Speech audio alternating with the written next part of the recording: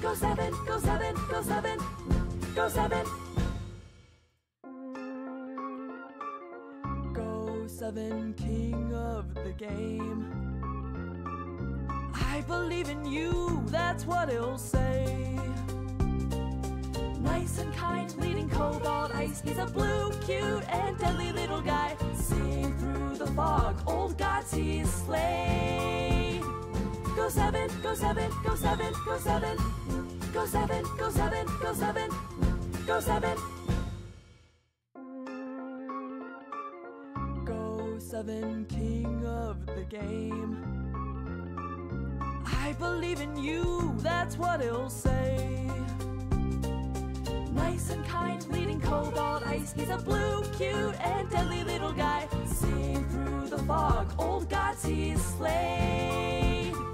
Go7, Go7, Go7, Go7. Go7, Go7, Go7, Go7. Go7, king of the game. I believe in you, that's what he'll say. Nice and kind, leading cobalt ice. He's a blue, cute, and deadly little guy. Seeing through the fog, old gods he's slain. Go7, Go7, Go7, Go7. Go7, Go7, Go7, Go7. Go7, king of the game. I believe in you, that's what he'll say. Nice and kind, leading cobalt ice. He's a blue, cute, and deadly little guy. Seeing through the fog, old gods he's slain. Go7, Go7, Go7, Go7. Go7, Go7, Go7, Go7. Go7, king of the game. I believe in you, that's what he'll say. Nice and kind, leading cobalt ice. He's a blue, cute, and deadly little guy. Seeing through the fog, old gods he's slain. Go7, Go7, Go7, Go7. Go7, Go7, Go7, Go7. Go7, king. Hello, hello, hello.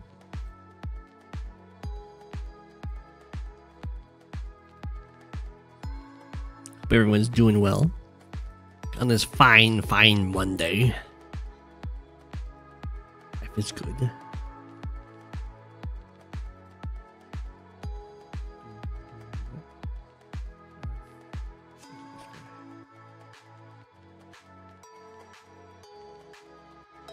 First one is indeed this one. Noob player versus nekopunch. Adder, Jake, it's like To Gehenna. Check this out. You're fighting Mr. Cannon. Ooh, you think you might win? Congratulations.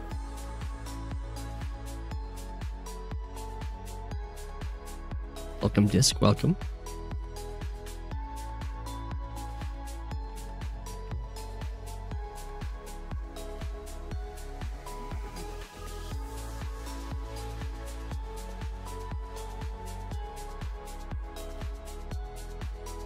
It's hard to tell.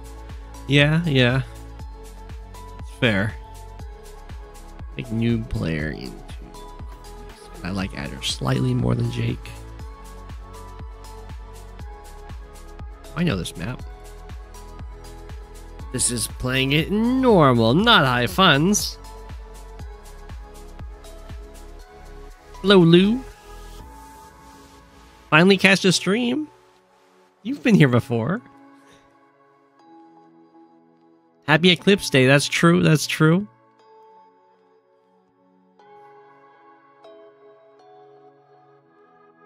Yo, replay game and I don't know. I finally watched some Eligatua videos. They're pretty good. They're pretty good.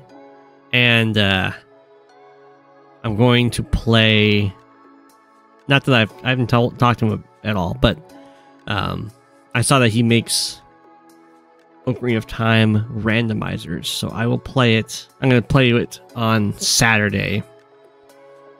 On his little website thing is saying you can complete in 2 hours. I am not optimistic. I haven't played Ocarina of Time in forever. But it should be fun. Hey, it's Sneaky Dragon. 1K versus 2K income. Yeah.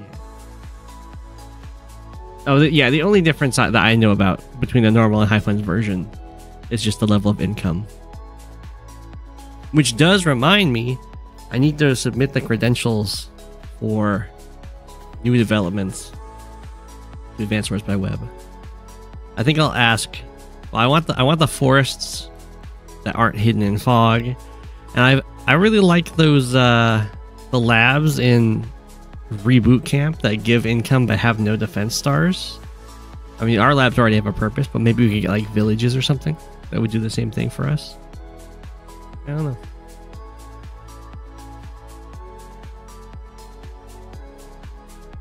We were able to cast streams for the past week. I'm so sorry. I'm glad you can make it now. Sure, the FTA counter is also adjusted. I don't think there's any big landmark differences, though. I think it's all the same.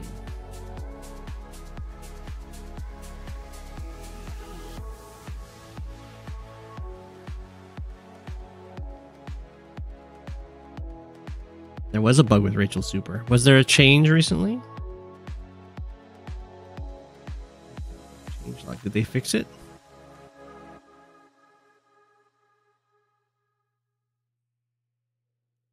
Hey, it did get fixed. Or so they say.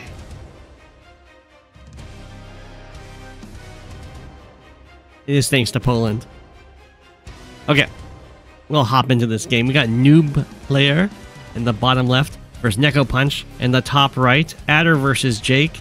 Personally, I think that Jake is advantaged in this matchup. If the game goes, like, once they hit the mid game to late game. Because Block Rock is just so good. And there's a lot of planes on this map. Although there isn't a ton in the, like, center, where there can often be quite a bit of fighting. But the fact that Block Rock gives that +2 movement to all the land vehicles, it really helps to just keep up with any of Adder's shenanigans. He's only getting a speed boost on like the transports, the infantry, and the air units for the most part to take an advantage out over Jake, and the fact that like his normal power is better for sure. Okay, so both players are going to go with these early tanks on their 2 base sides, which is fine. You don't always have to counter your opponent's aggression or like be defensive to your opponent's aggression. You can be just aggressive in return. And it looks like new player will still be able to build a tank in time to defend against this one, like so.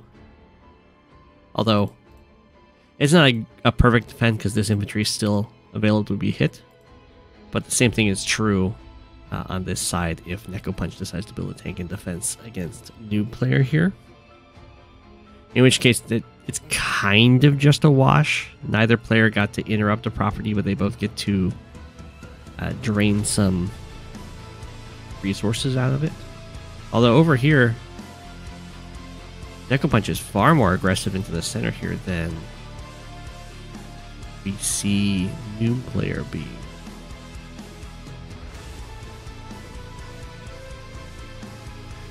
Yeah, there's not too much of a difference either or otherwise. We get our same exchange over here. The Nekopunch is already getting this city, which is this equivalent for new player. We're gonna go for a tank chain to defend against this tank. What's the new player go for that Nekopunch is missing out on? They just got like the bottom cities a little bit faster. I didn't quite pick up on how Nekopunch got this nice little economic advantage, but good on them. Hello, hello.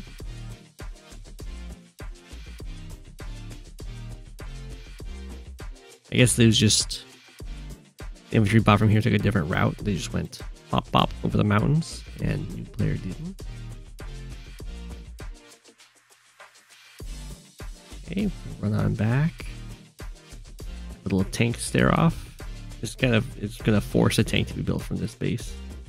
Otherwise, you just, I mean, it's not. It's kind of a. You could get away with this being like, I'm not even gonna build a tank here, because if their tank comes over here and hits your tank, then you have like all these infantry around, and they also have this mountain here, so you can just pin their tank to you, repair your tank, build another tank, and then kill their tank off. Just like bait them in that way, I guess. But that's not how we're going to handle this one.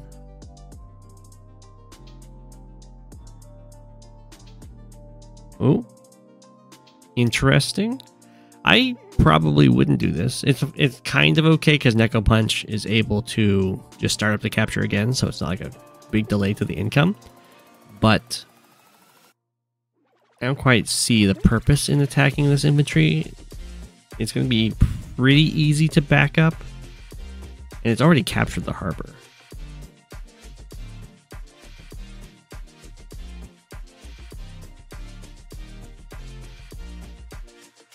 So I don't think I would have interrupted the capture to go for that swing. That's okay. Infantry runs away. He's got a little tank back up. Ooh. Use the mech. Defend the tank. It can only be hit from one side, so it's not a great attack for Nekopunch. Attack from the shoals, you hit the tank. I guess it's a little bit better than it looks because this mech is actually not in a great spot unless it uses a power. Because if Nekopunch goes in for this tank swing, the mech would love to do that like attack and kill it off, but there's actually this tank in the way and it has nowhere to go because it'd be completely pinned in. So in order for the mech to get an attack, this tank would have to die, which is kind of funny. Or +1 move and you can make it to one of these tiles.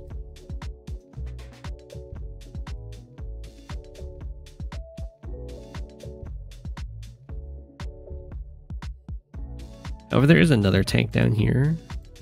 I don't think it's really worth going for just because it's funny. Ooh, we don't have a transport copter for Nekopunch, but we do, or for a new player, but we do for Nekopunch. Usually in these kind of games, the transport copter takes a long time to come out because players see it as like a huge tempo loss to spend 5,000 funds and your airport to build the transport copter. The idea being like, sure, you're going to get the comm tower and these 2 cities eventually, but in the meantime, it's almost costing you an entire tank and your airport's production worth to do that, and your opponent might punish you elsewhere and like take some of these other cities and then build their own transport copter. Yo. You waited because the infantry that is going into the T-copter is capping this turn? Yeah, no worries.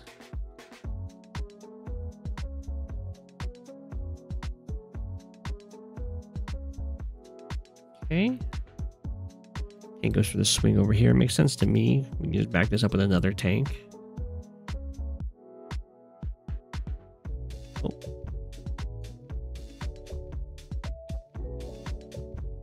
Aggressive attacks up here.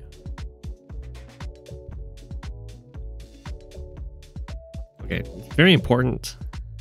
Well, maybe very important is an exaggeration, but it's pretty important to make sure that defensive terrain gets occupied near your units. Ideally, what happens is you go like tank, infantry strike, and there's another infantry that can start the capture. So it's both threatening to take the city and it stops your opponent from swinging from the city.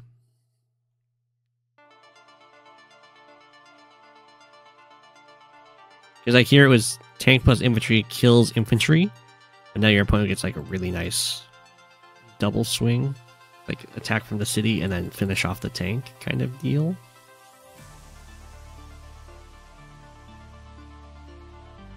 You have the battlecopter on the way though, which is pretty nice. Okay, okay, never mind. This tank decided to stand here. That does help. That's what I was going to suggest. It does anyway. But yeah. That does help. They do still have like this missile platform, but they don't have enough tanks to fully like leverage this position in a way that would be too harmful. Plus, they don't quite have double comm tower. Double comm tower matters because if you have plus 20% firepower, you're guaranteed to get 2-hit KOs on same type units that do 55% base damage to each other, which would be tanks and infantry and the like. Fighters.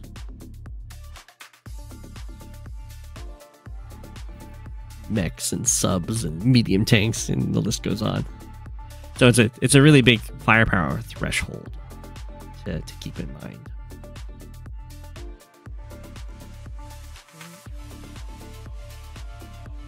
Nekopunch goes in for the attacks here, but new player does have a pretty good vehicle count here. This copter is going to be 2 turns to get into this fight, but for new player it only takes, it takes 3 turns. 1, 2, and then it can fight. It's only 2 turns for this copter. Almost just 1 if he uses the power, but not quite. Looks like we went for a tank sacrifice. And we're going to go for this nice harbor capture. The tank sack does result in getting a tank kill, but it's always a little bit iffy about those with those kinds of things. I mean, I like going for them a lot because they're very tempo driven, but value wise, it's essentially a trade of a tank for a tank. Rip, yeah, exactly. It's very important to be able to 2-hit KO those fighters on cities.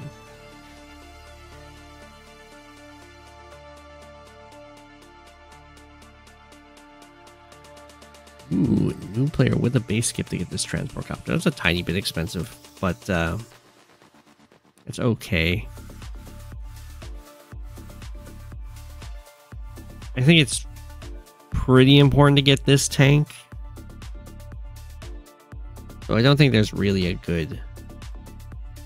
Maybe this tank you don't need. So, I mean, it's fine to get the tank into a base skip at this stage in the game, especially on the 2-base side. It's not a huge deal. But if you didn't want to do a base skip, like right now, these 2 tanks are essentially covering each other against 2 tanks, so that's not a huge problem. So instead, you could go artillery infantry. So there's a ton of infantry over here. And they could definitely leverage the artillery to move in on this base.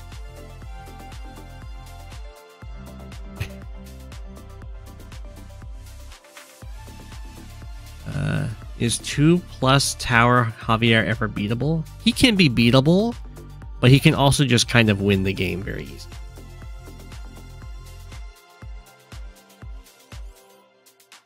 You're coming off a tough loss to the stream. Welcome, welcome, welcome.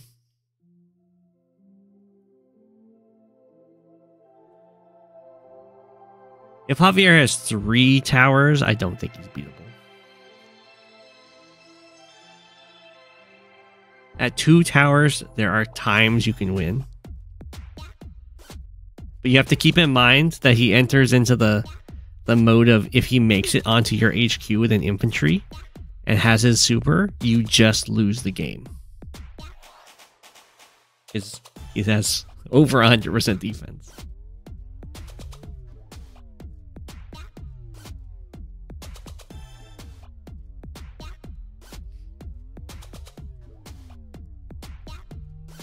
Welcome, welcome. Okay. Nekopunch. Not punching back. Or falling back. I think that is definitely warranted.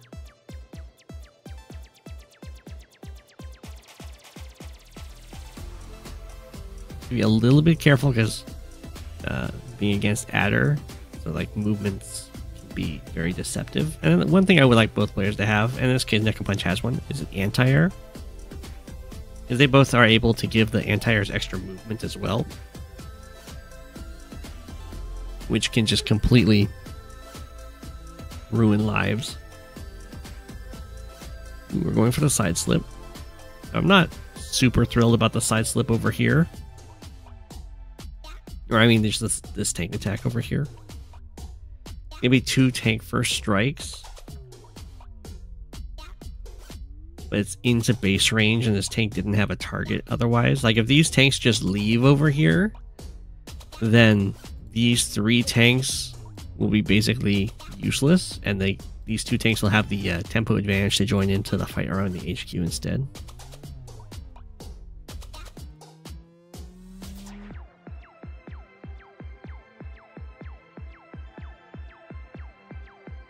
Okay. Run away! Yeah, I'm not super thrilled by that attack. I guess Nekopunch might not get the super.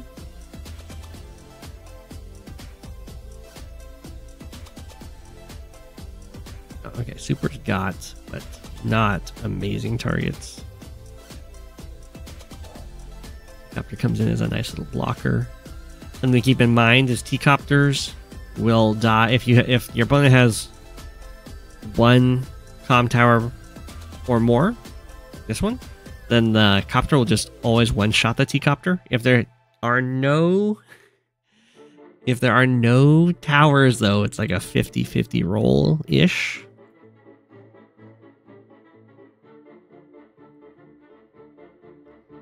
Just something to keep in mind. 1, 2, 3, 4, 5, 6. Ah, it does indeed wall enough. Ooh. Aggressive with the copter. Probably fine. Oh, side slip? Okay.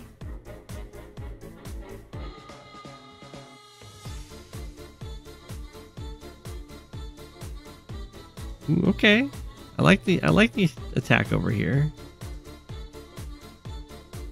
I'm a little cautious about the attack down here. Yeah, I like the copter move now a lot more. It's very difficult to trap this copter. One of the big concerns about having a copter go in to attack a base is, one, you like attack the unit, and then like last turn's production and this turn's production just kind of wall you in, and they build an anti-air, and then you just lose your copter.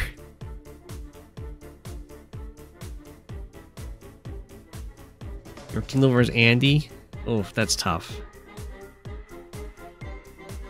Yeah. You didn't even bother with Urban Blight? Yeah, I don't know if that map has enough cities to make the Kindle super do enough damage. Okay. Pick. Yeah. So one of the ways you can try and be annoying to your opponent who has super, for one, this did overcharge Nekopunch quite a bit. But also what you can do is make it so like only half of the map benefits from the super. In this case, both maps benefit from the super, so the super's kind of always going to happen. But if like you attack over here, do all this damage, and then kind of fall back over here instead, then Jake is like, do I even want a super? And you can get even more overcharge. Or give them a bad super. Although this super seems like it's fine. There's not quite enough backup over here. If there was like one more tank for new player in range, things should be going a little bit better. Like this is looking like a really good block rock. Probably should not have attacked from the missile platform there.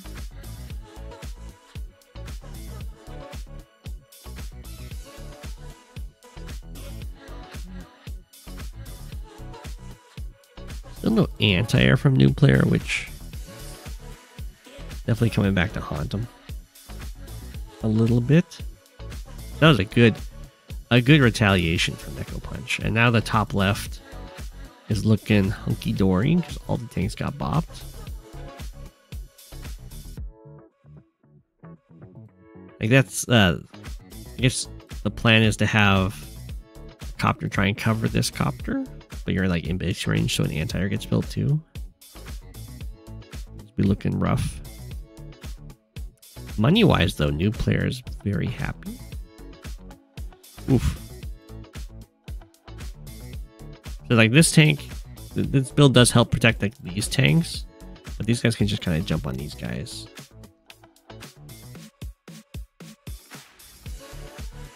I'm not quite sure why we're rushing infantry up here. This seems like the kind of situation I would want to just run away from. You don't want to be fighting within base range for so long. Although just an infantry was built last turn, so it's not the worst thing.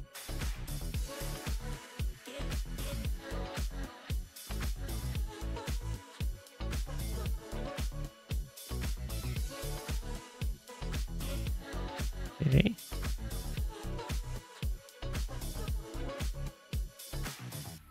Yeah, this seems like a pretty happy turn for Jake.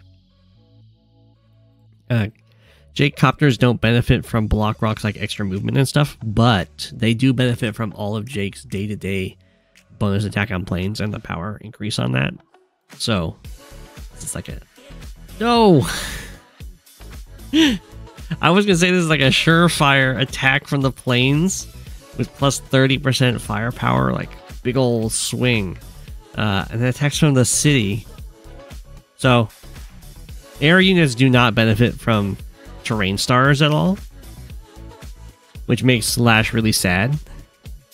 But they do care. Like if you're Jake or you're Koal or you're Kindle, you care about the terrain you're standing on. You just ignore the terrain stars. So there's no real reason, unless you're trying to occupy this city. There's no reason to stand here instead of on the plains. It could be trying to set up for the next turn with like the anti-air can then attack from there, but I don't think it's even needed.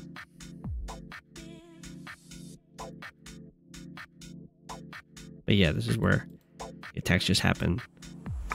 Go up here instead, and then the full health tank isn't able to join in. Smack, smack.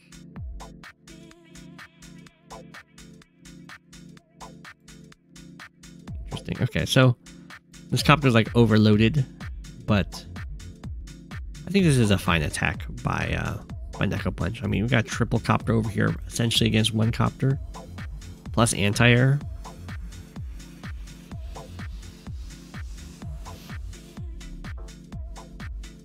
Okay, so this is a huge turnaround so far for Nekopunch. Even at the end of the turn in unit count, so slight advantage to new player, but ooh, they have the same number of infantry. But Nekopunch is like 20k up in unit value, so that's pretty good for being even in unit count. The quack. Good morning, everybody. Okay, mech swing. Bop, bop. Go for the capture. Okay. And what's annoying about this capture is there's not very many units that Jake can use to interrupt this. It's your own way of overloading a copter, I guess. I'm not quite sure why the tank is running in. Hit the infantry. I mean, this does make it harder for Nekopunch to like capture the harbor, I guess. But it's gonna be like very costly to leave your units open to attack like that.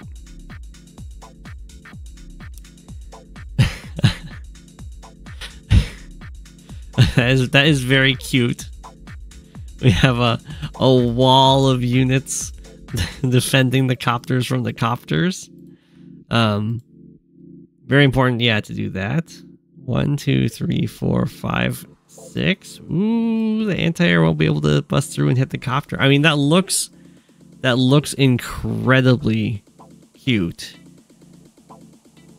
And I think, I mean, it kind of holds. It doesn't super hold, but it kind of holds.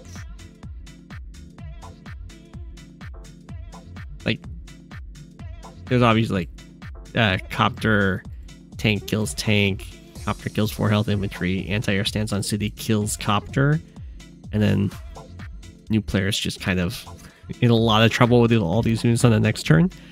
But that would mean that this tank would have to interrupt this capture and the mech would get a swing. Definitely worth it for nekopunch.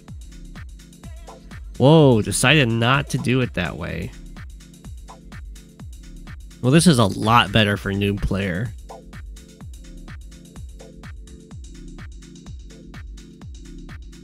Because now both of the copters live.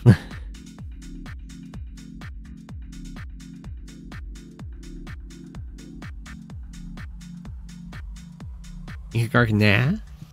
Oh, I missed what the nah was for.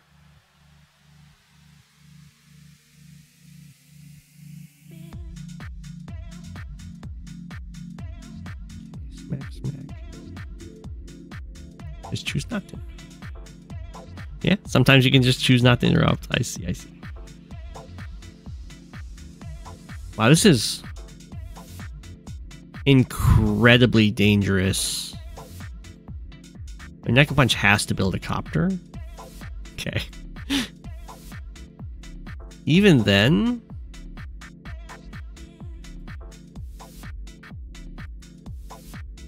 I mean, noob player is so close to just winning with an HQ cap here. Oh, never mind.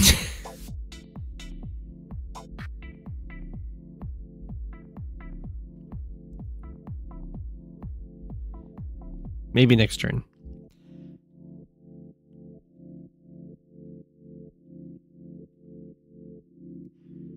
Helicopter. I kind of like these kind of moves. It's the, my units are out of the way, so you'll have to, like, go negative in tempo to kill them.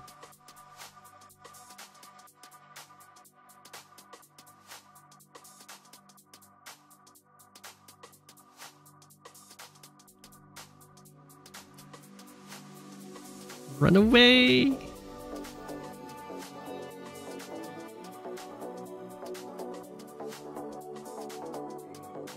We got the anti-air.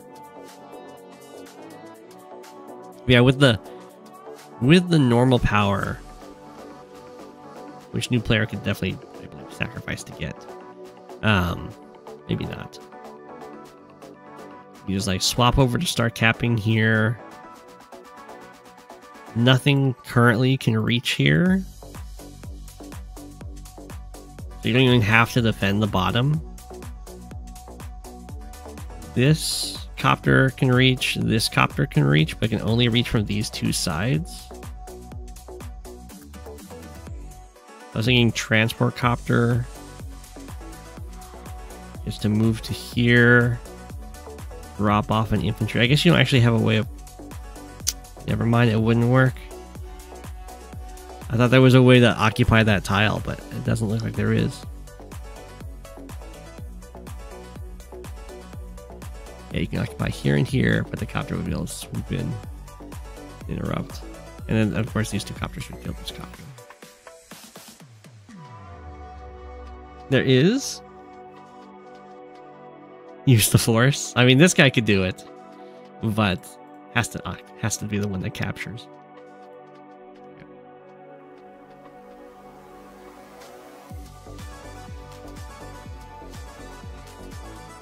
Mega Man, I believe that Advanced Warrior did forward it. I only had the time to add the first time submitters to the list. I just got home, hopped on the computer, and started streaming.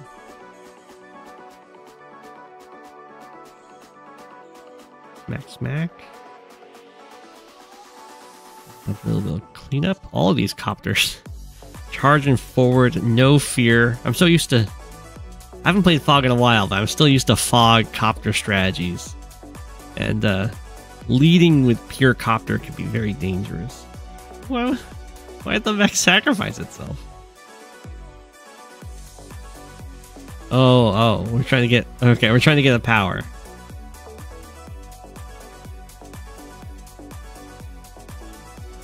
This is a little bit weird of a power.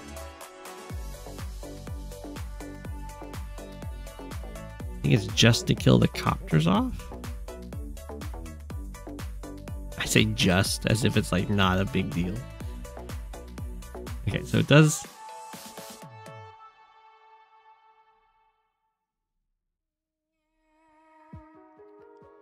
It does kill off a lot of copters, but gives the opponent block rock, and there's like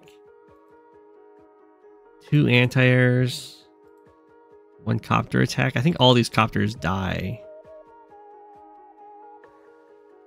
And this tank. All die for this attack. It seems very iffy to me. Maybe the tank doesn't die, because there isn't actually a planes to attack from. And plus 30% firepower is not enough to get through the defense boost.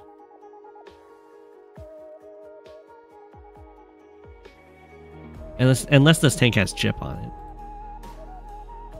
I mean, I guess they could just kill this infantry instead.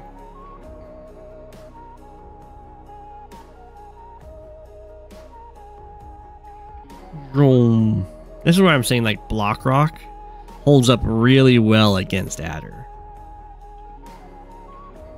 Whoa. 1, 2, 3, 4, 5, 6, 7. Hit from the city, maybe? I don't know why I came down here to hit a 9 health infantry.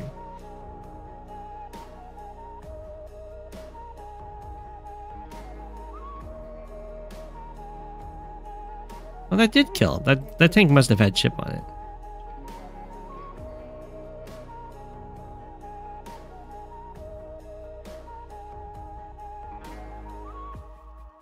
So, the way I would have swapped this up for nekopunch, maybe the idea was just didn't want the copters to be so exposed like this anti-air, maybe.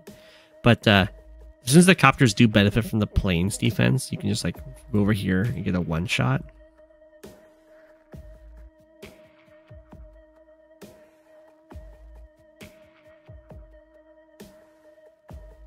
But I'm pretty sure all 3 of these copters should have died. I mean, this guy clearly should not have gone after this infantry. That's okay.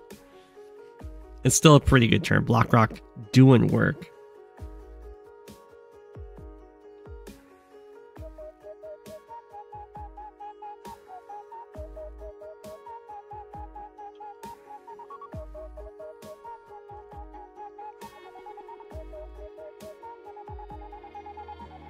Yeah. I mean, famously, plus 30% firepower does not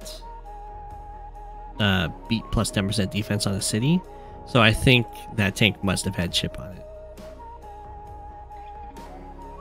I say famously because every single Von mirror ever with 1 comm tower, they hit the super and they still can't get their 2-hit KOs on cities.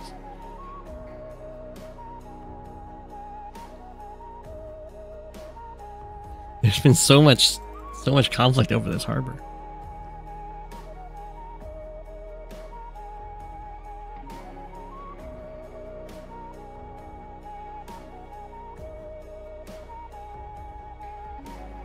Defense OP, please nerf.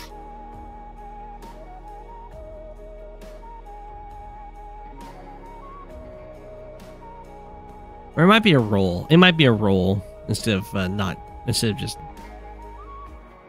I know it's not guaranteed.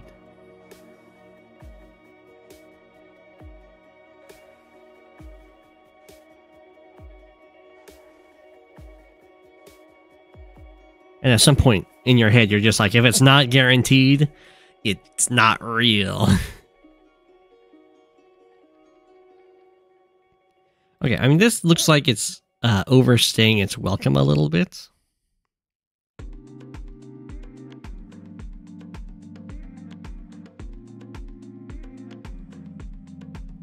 After very sad about having to go in there. Now, something that new player can do here, 1, 2, 3, 4, 5, 6, 7, 8, is as a move I like to do. It's I build a bomber to protect my copter from the anti-air. Although, in this case, it's an anti-air getting to attack from a city, so it's not quite as good. It's more something you want to do when they have to attack from like plains or roads.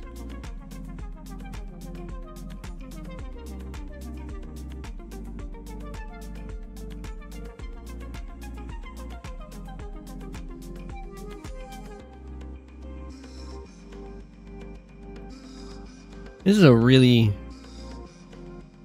1, 2, 3, 4, 5, 6. Okay. 1, 2, 3, 4, 5, 6. It's definitely very iffy to have the anti-air on the front lines. But there's only really one copter it's defending from, so it's not a huge deal if the anti-air dies and the copter swoops in.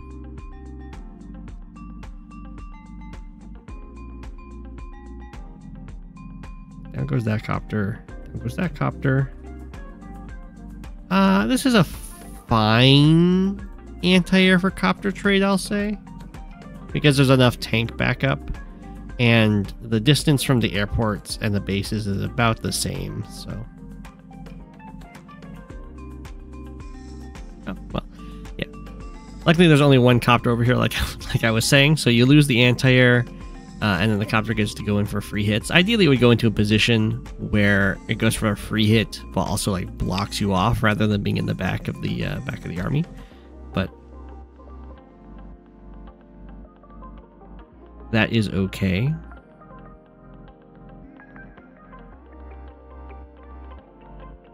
Luckily, you did have new player did have an anti-air already built here. Wow. Okay, so. We do make use of owning this harbor. And go straight for the battleship. Now, the battleship on this map tragically cannot cover this base. So you can't just lock it down immediately. It's also, I would say, mighty dangerous to build a battleship on this map because the airport can very quickly come over here and harass you.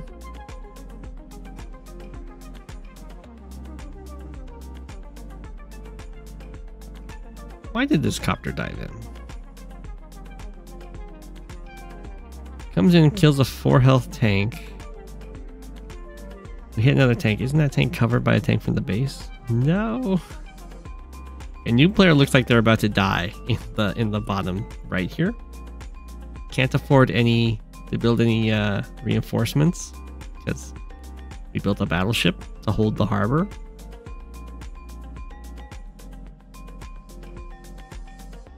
And then walled for the battleship.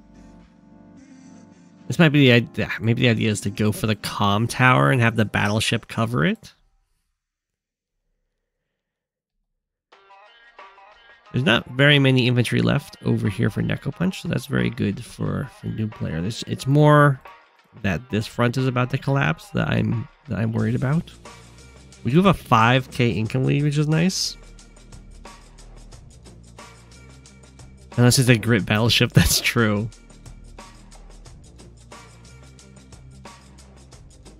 That is true. That is true. Grimm has secret tech against Von Bolt.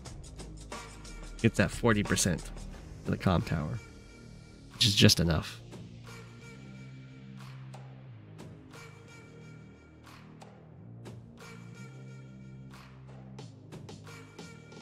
Pop, pop.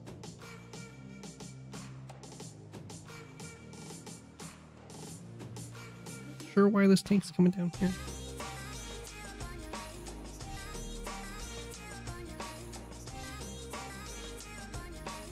Realize the city never got captured. Tank run away. Swing. Soon we're gonna have a bomber soon. Maybe just copters. Okay. Another thing you can also do to battleships when they have this very constrained like movement area is you can rush them with artillery. Because if the artillery move into range with the battleship and you have multiple artillery, the battleship can shoot one artillery and the other artillery shoot the battleship. Very similar to how artillery can deal with rockets. It's just you overload it.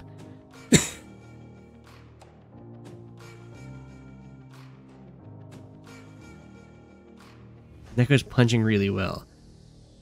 Is it possible to come back if both players play normally, or does it require an outplay? It helps with an outplay, but part of how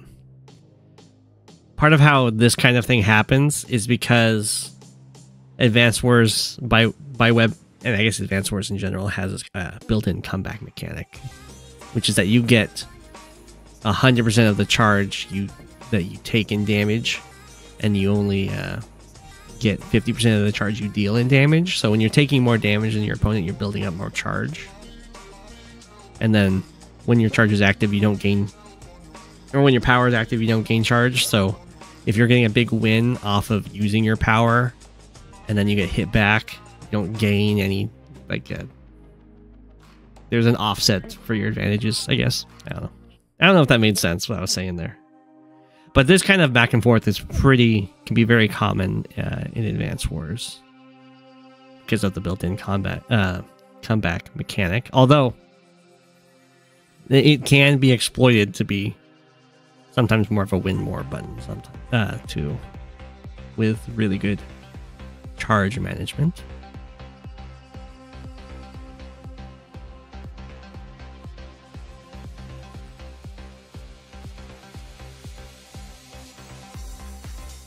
Okay. So new player used the super. For people that might not know, Adder's normal power takes 2 bars and gives all the units +1 movement. That's all it does. Well, and the +10/+10 stats that all powers give everyone. And then the super takes 5 bars and it's just +2 movement instead of +1 movement. And also the +10/+10 stats that everyone gets whenever they have a power active. So usually you'll see adders build up some charge so they can do like normal power into normal power into normal power, like 3 turns of normal powers, and then just enjoy those +10/+10 stats and +1 movement. To use the super means you needed to get a lot out of that extra movement, which I wasn't quite paying attention if new player needed to use the super. It looks like maybe it was for this huge comm tower surround, which isn't even gonna stop it. You got the block rock. Although, I mean, these tanks will have to strike into battleship range.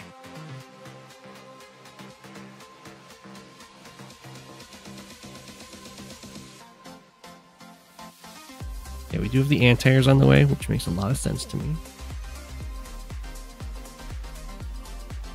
Because the clear answer to the battleship is usually going to be air units, since the battleship can't strike up, and cruisers are awful. Huge fight down here for nekopunch. Tank comes down here to be really annoying and try and disrupt the anti-air support. We went for a medium tank. Okay.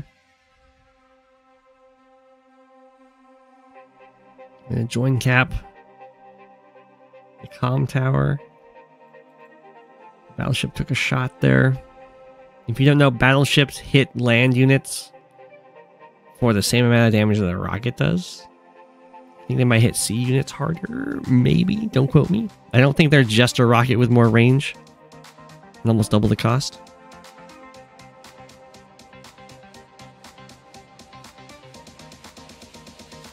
Battleship plus carrier combo equals win condition. The tragedy of the carrier is that it alone is not enough to defend against air.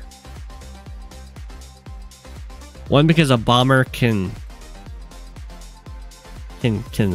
sit on its outside its max range and then rush into its minimum range, and then you're really sad.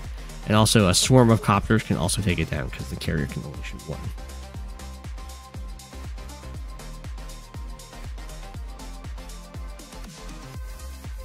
And for 30,000, you think a carrier could hold off against multiple copters?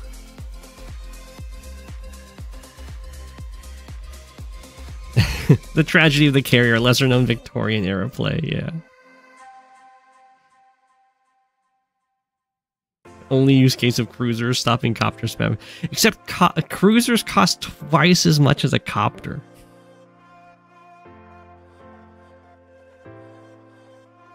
Cruisers, if they cost even just as much as a copter, it would be so much better. Yeah, they're better against subs.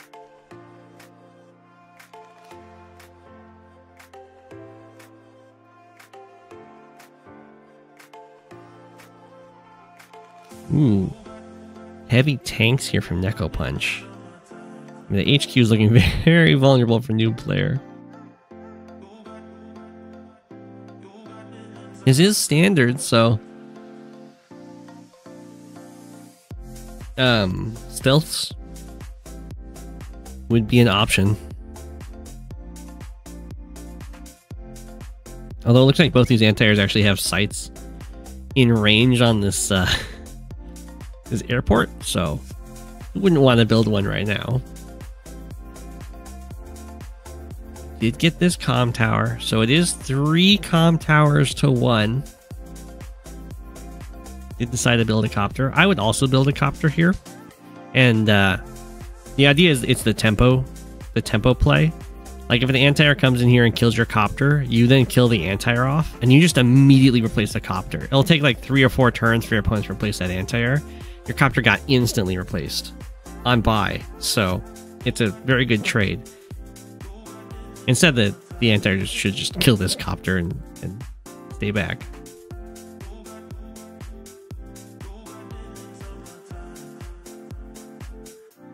If this one's down to 1 ammo, might as well just go rearm. Yeah, yeah, nice, nice, nice. Because what you really don't want to have happen is that your anti-air goes in, it kills the copter, they kill your anti-air, and then you just have no defenses, air defenses for your army against an active airport.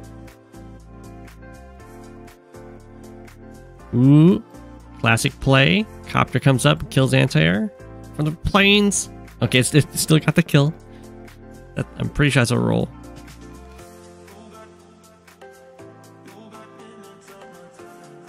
That's a very scary Jake army moving in here.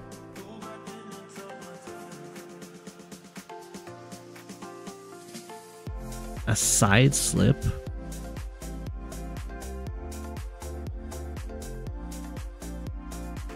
Okay. It's a nice hit on this infantry since it's the only one that's in range of capturing the HQ.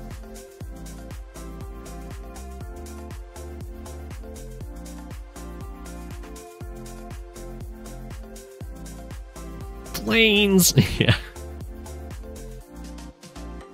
Well, these heavy tanks are going to be worth their weight in gold here, since there hasn't been any like indirects or anything built to try and fend them off.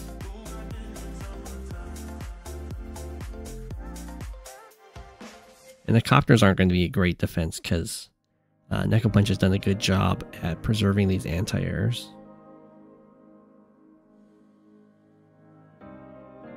Oh.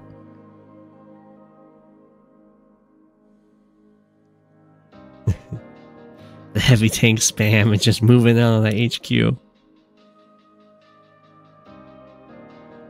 Yeah, battleship's up here, fighting the good fight. There gets taken out. You'll hit that infantry. I mean, if all the infantry die, then they can't take your HQ, right?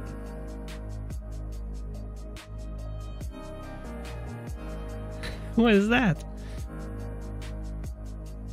I don't understand why that anti-air moved into danger range. I guess it's just going to get covered by a tank and it's fine. Oh, there's the stealth. 1, 2, 3, 4, 5, 6, 7, 8. Oh no! Oh no! If Nekopunch gets the super, it's just a one-shot stealth. Nekopunch might not see that, though. No, nekopunch 100% sees that. No.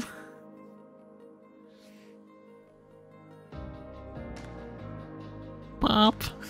Oh my gosh, this is story time.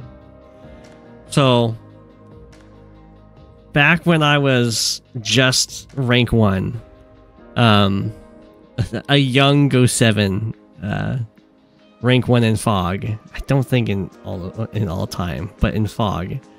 I decided I was gonna build my first ever stealth to fight in the game.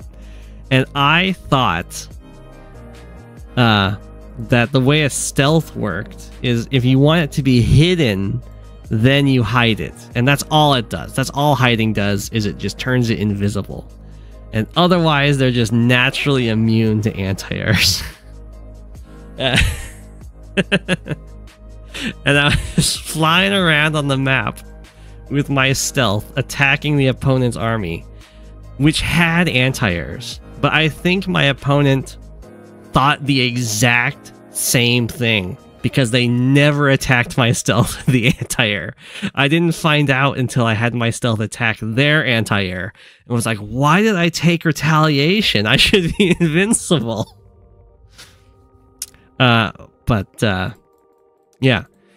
If your stealth is not hidden, it can be hit by anti-air. It can't be hit by copters, but it can be hit by anti-airs. It can be hit by cruisers too.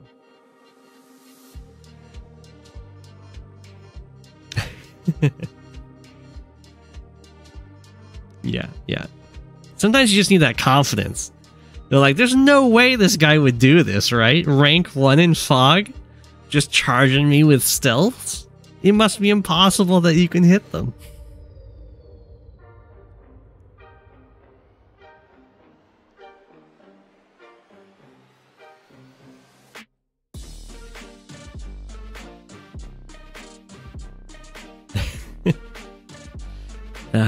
But yeah, anti-airs, they'll smack your stealth. If your stealth is stealth, then the anti-airs can't hit it, and the stealth can hit the anti-air first and stuff. Anti-airs also take relatively little damage from stealth, so they're one of the best units to wall against them.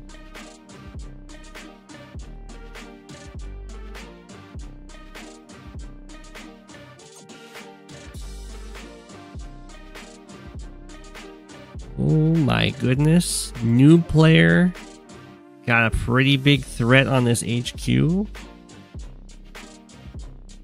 mean, the stealth dying is tragic.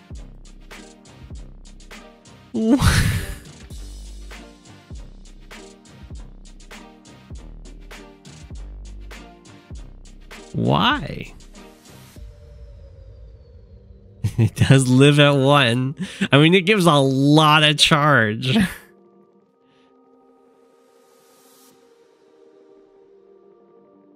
Is the idea like, I really want the super? I'm willing to sacrifice anything for that super. I mean, you could just build a bomber. The bomber will live the hit. Need that charge.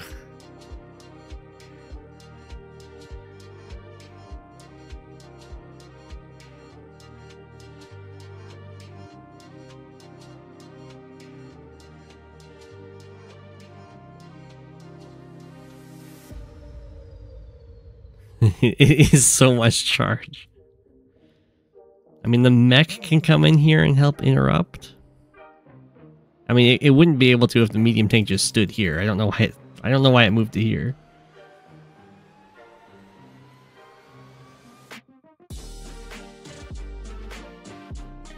I mean, that seems like game over to me.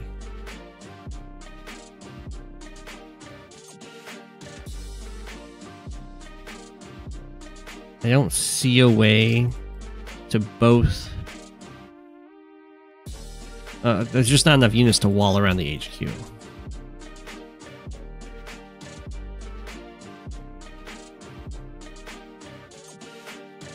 Why?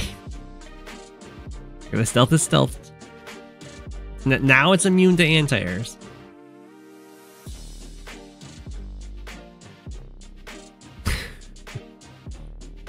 Everything is sacrificing itself for the greater good. But no, new player will get no charge off of this turn. So this is all sacrificed for the we of it. That should be GG. Everything is deleted. Even the stealth. Defeated by rout. What, does rout end in a draw? Since when?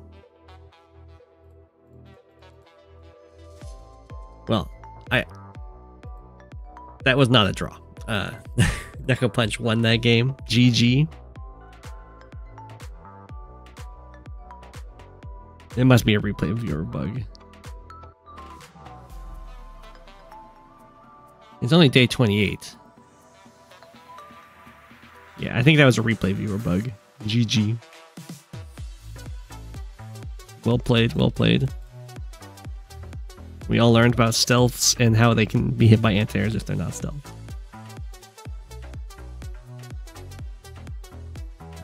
Next, got Paul. Paul.Power.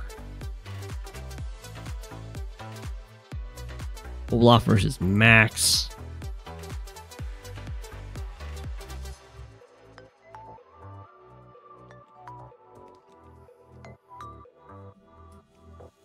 The longest game? I mean, there's... You mean like the longest actually competitive game? Or do you mean the longest game where it's just one person on one computer hitting intern with 2 accounts? I've covered like an 80+ turn game. If you mean time, like real time spent, there's been games that have lasted years.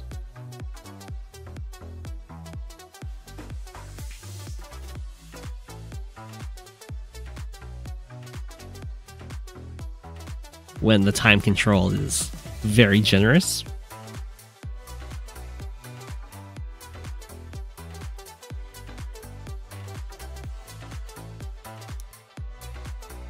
It was Raizo versus, I don't remember who he was up against, but it was a Sturm mirror.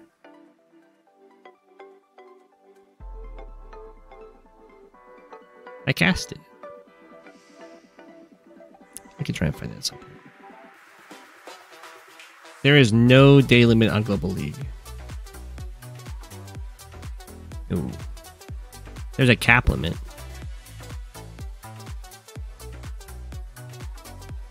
Was it 96 games? Or 96 turns? Yeah, Redemption World. That was in the 80s. Maybe it was 96. Okay, we have got Olaf versus Max. Fun stuff.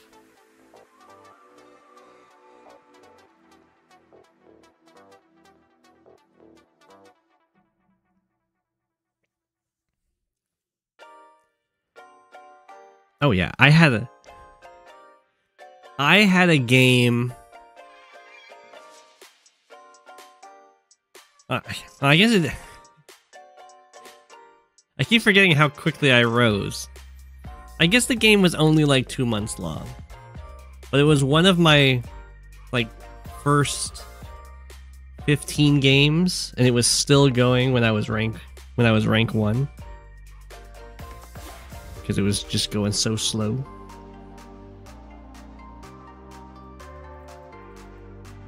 So it's like fighting 1500s, 1400s, fighting 900. Just still ongoing.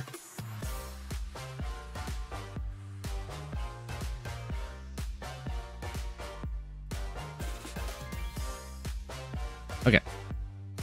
Here we go. We got Olaf versus Max. Usually Olaf is advantaged in all of these matchups. Oh my gosh. That just... Oh, it just can't reach the shoal. Okay. First time I ever used black boats, I could not tell the difference between shoals and oceans. So I kept for like 3 turns trying to find the spot I could drop off and or pick up infantry. Oh my gosh. So I thought they just went through the exact same thing that I had gone through. But they actually just can't reach this tile right away. 1, 2, 3, 4, 5, 6, 7. You need 8. You need to be Drake or Sami or Sensei.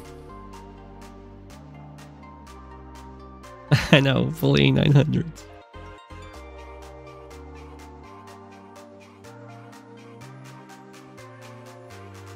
Okay, so usually Olaf is going to be the favored CO in Tier 2 Fog because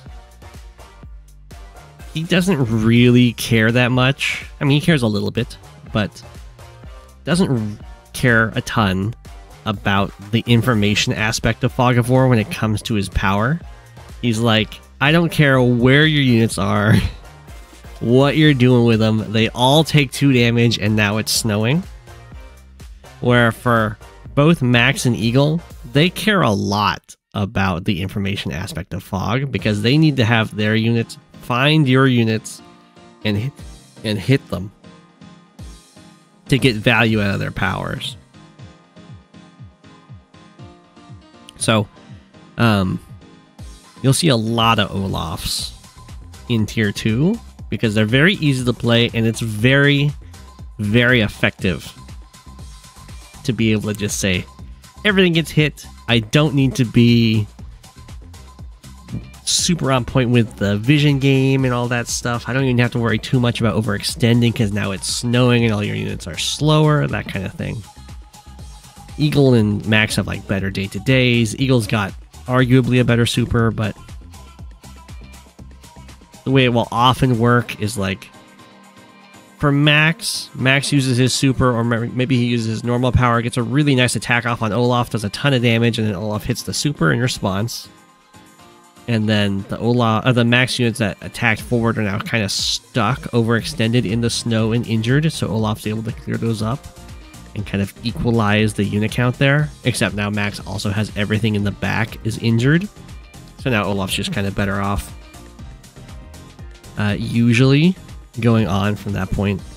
And then against Eagle, Winter Fury costs 2 bars less than Lightning Strike, so it usually goes off first, and then Eagle is stuck with the situation of, do I Lightning Strike in the snow with my injured units with less movement, so that I don't give charge to my opponent, because the other situation is you wait until you aren't in the snow so that you get to use all your movement for your double moves.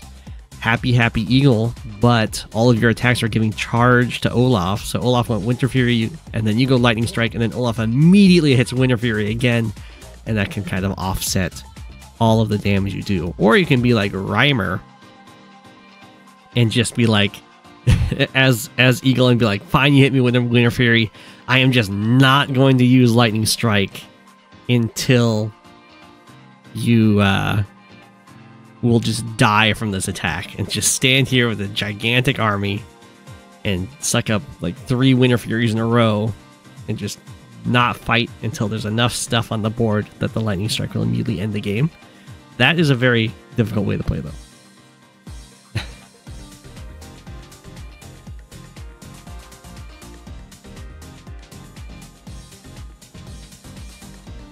Gosh. What are you guys saying? Indirects Artie's rockets cannot hit submerged subs. It's true. It's true. Log time. Pop for about 75 days. As long as real-time Global League match was 3 months. Global League got to day 30. Oh my gosh. I cannot make Max Orange Star. I have them as yellow yellow Comet / gold Comet now, and Cobalt Ice, because this is a nice color matchup for colorblind. I don't want to make it difficult to decipher units. I say that when sometimes I make them both Cobalt Ice and they laugh.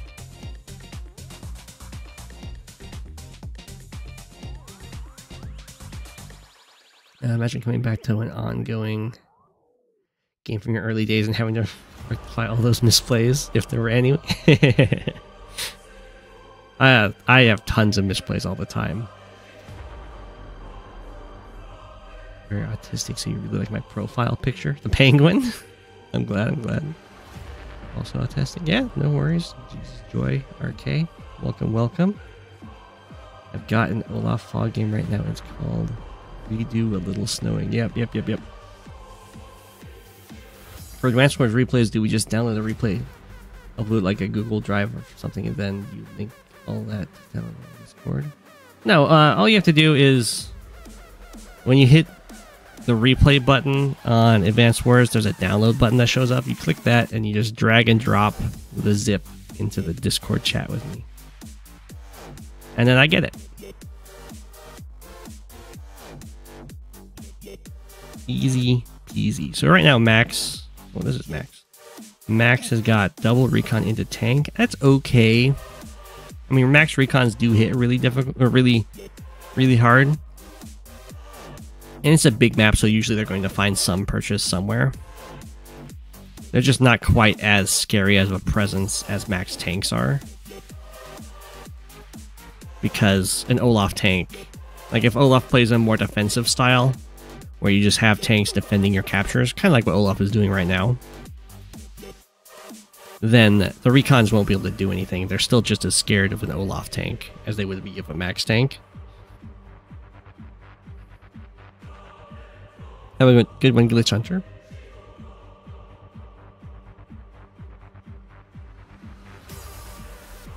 Well, Fluffy, of course you like that waiting strategy. You're a big staller.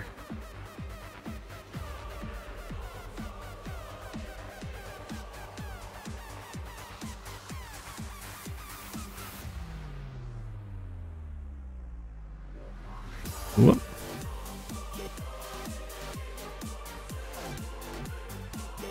Got trapped. That's a little bit embarrassing. Usually that happens if people aren't viewing the replay, which a lot of people don't view the replay for various reasons. Moving out into these captures. Yeah, right now the Olaf tank count is looking pretty nice. If this one sticks around too long, it's going to meet a Max tank and be really sad. So it is going to want to retreat, and Max and Olaf can just be like playing on the defensive. Because, yeah, if it like attacks up here, that's way too aggressive. Even moving all these infantry up is pretty gnarly, because as you can see, there's a huge deficit in reinforcements. The tank just stood here? Whoa, at least go back into the forest.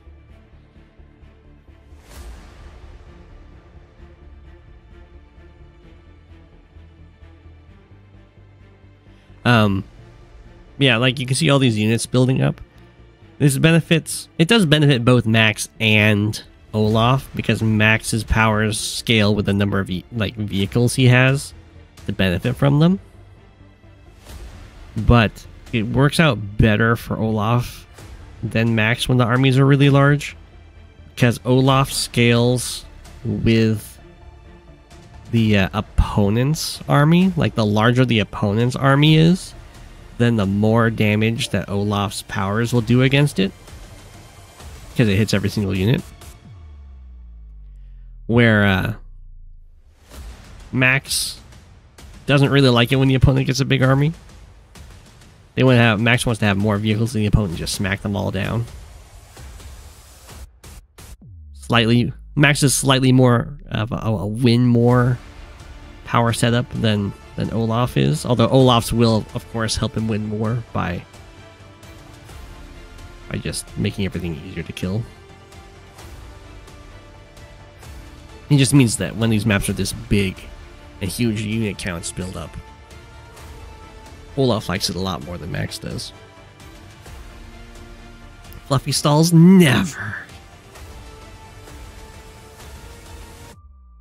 Yeah, you won't need Nitro to send me a replay. It is indeed rather small. Okay, I do like that Olaf is running away from the top here. Max should be able to just clean all of this up and get some nice econ.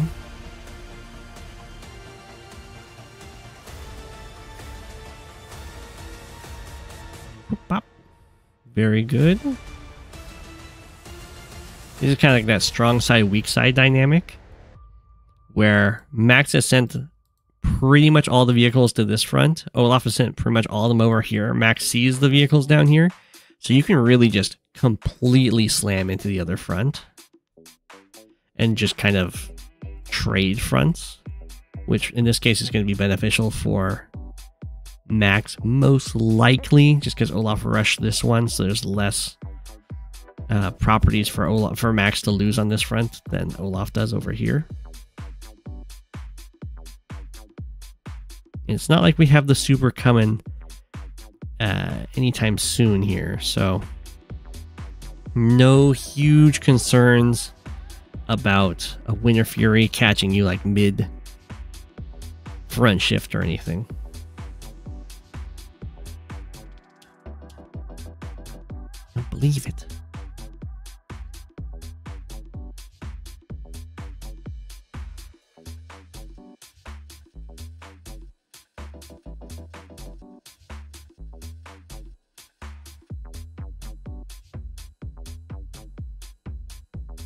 Attack, tank attack.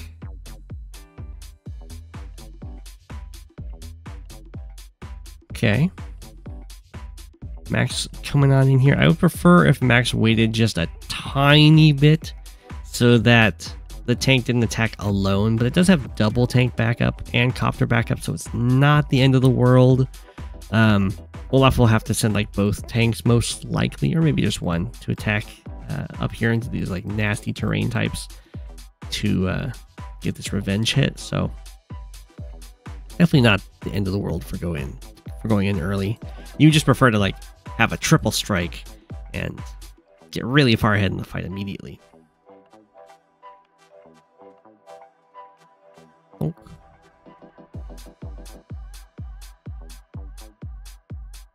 Yeah, I have to stand on the road. Sad days. Okay, so they did both move forward. So Max will get two very good swings here. I assume we're going to see a max power. That'll probably be enough to defend this. If the artillery was already in position, it would be a little bit more dangerous for your boy Max. But as is, I think Max should be able to clean this up with a power. And I assume we're going to see a power because the anti-air gets to reach the copter with a power.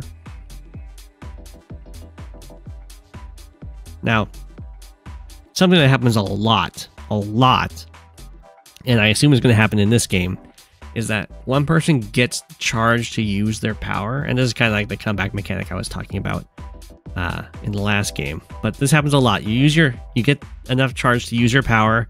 You get a big turn using your power, but that just charges up your opponent all the way to their super. So you use your power and then they use their super against you to either equalize or even start getting ahead in the game. I do like those anti-airs hidden in the woods though.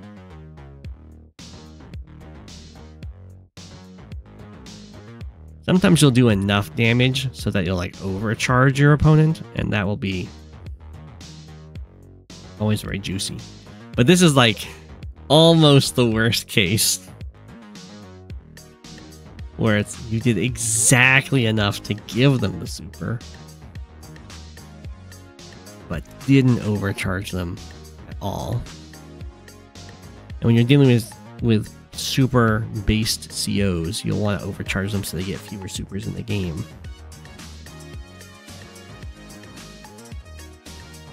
Pop.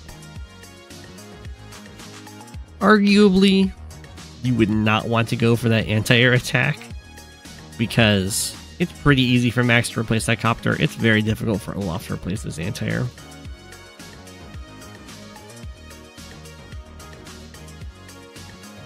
But in this case, it looks like it's going to work out.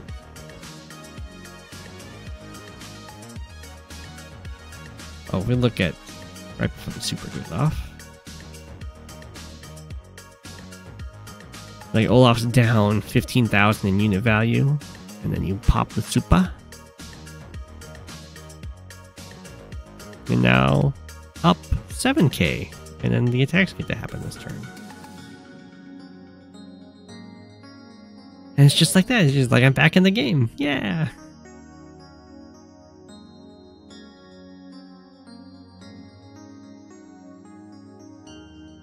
Yep. Kind of even. The unit count's where it should be. You want to be about half a turn ahead, so 1 or 2 at the end of your turn. So that's basically where they're at right now. And then you'd want to be, well, you want to be more than these, but if you're just half a turn of income ahead in unit value, then you're also just even. So there's a little bit ahead there for Paul.Power. But oftentimes, it doesn't look like it's going to be the case this time, but oftentimes with Olaf Super, it kind of hits you twice. Because you can do so little logistics on the turn of snow that Olaf can kind of hit you again because you weren't able to regroup or anything. Like, look at the infantry.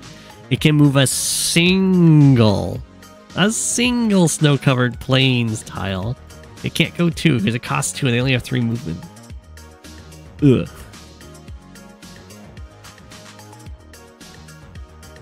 It really hits air units really bad too, because they don't get the benefit from roads. So it just goes down to 3 from 6. It's even worse for bombers. They go from 7 down to 3, which means they can just kind of get chased down by an Olaf anti-air.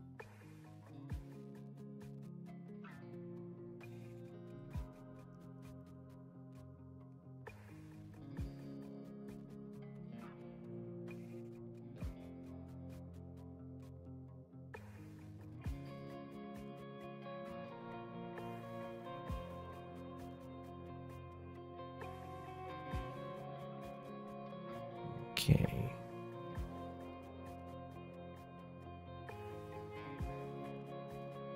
Running on back. I do like Olaf retreating to the relative safety of the artillery. Yeah, not too much stuff got smacked on the follow-up turn. And really, Max is ahead by a lot of income after all this. Which is pretty rare against Olaf, since all of the infantry get hit by the snow, which slows down all their captures.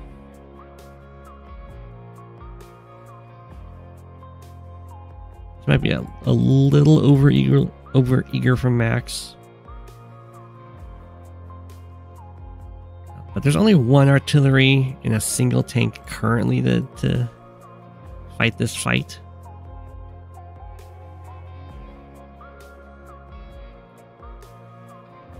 So definitely not the end of the world.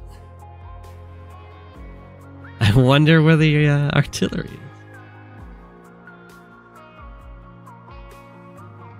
Oh no! Well, the copter will be sacrificed to try and save the city. He'll probably save the city. Usually in these kind of situations, I think it's better to just let the city go, so that you can better build up your units, and then you just come in with the units, you fight off all the defenders, and you just take the cities back.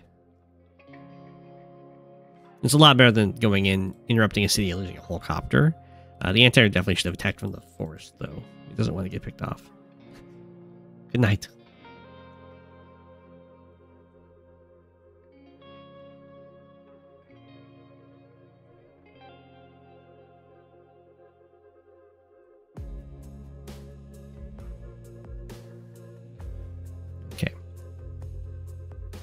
So Max is being a little bit wary over here. Didn't dive in to try and hit the artillery, which I think is probably a good idea.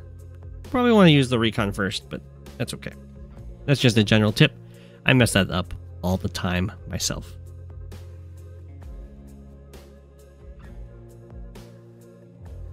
Yeah, sometimes you can get like a Max Super wipeout most of Olaf's stuff before he uses the Winter Fury. That's definitely something that can happen. But again, Olaf's Winter Fury scales with the opponent's units, so even if you wipe out all of Olaf's units, you still get hit by a nasty Winter Fury, and sometimes that alone is enough to get Olaf enough to get back into the game. Unless you completely killed everything.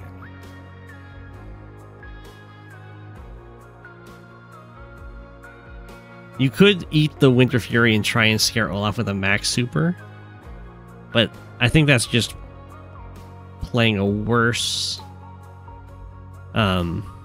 Eagle at that point. It's a tough matchup for sure for Max. I think bullying a lot with the day-to-day to try and get a nice econ advantage is the way to go, and that's kind of what's happened here. And then you can usually the way with Max is you do the unit combo. You try and go for unit composition wins, like copter tank, and then you can use your power to wipe out all of their anti-airs and stuff like that. So they have nothing to deal with the copters.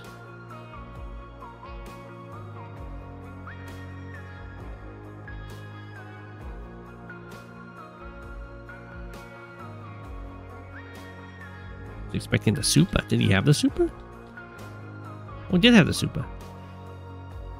Well, Max is one of those COs that you do get to choose whether or not you want the super or the normal power, because they're both very effective. The super just gives +1 more movement and a little bit more damage. So instead of +1 movement, it's +2. Instead of 50%, it goes up to 80%. Oh my gosh, I don't even know. It's just a lot of damage. No, it's a 70, right? The normal power is 50% total. The super 70% total, I think. They both give +20%. They're like double and then triple his day-to-day, but then he also gets the +10/+10 for having a power active. Is that right? Maybe? You think I would... What's the Winter Fury? Like 20k-ish.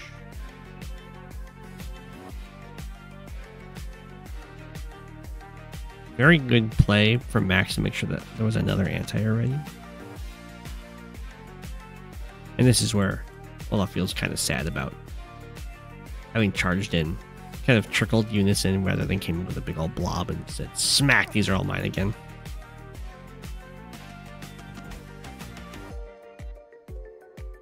Max living the high life.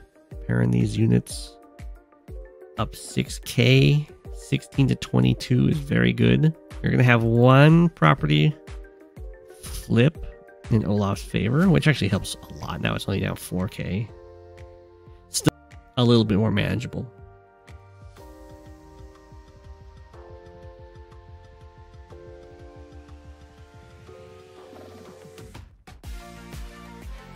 It doesn't set his attack to 30%. It must be plus 30%. His attack's normally 30 or 20%. It doesn't just give him plus 10% more, right?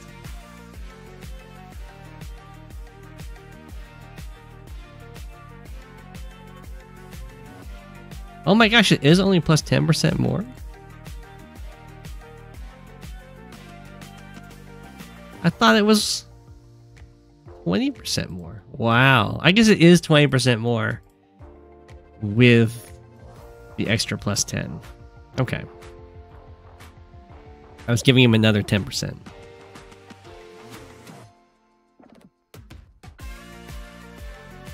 Yeah.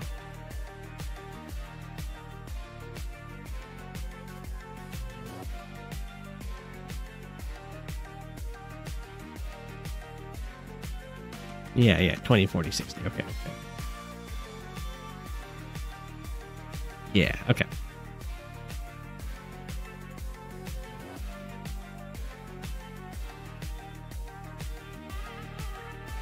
You know what? It's probably including a comm tower that's always there. I don't know. Don't mind me. You learn things every day. Hi, everyone. Okay, Max is doing a front shift.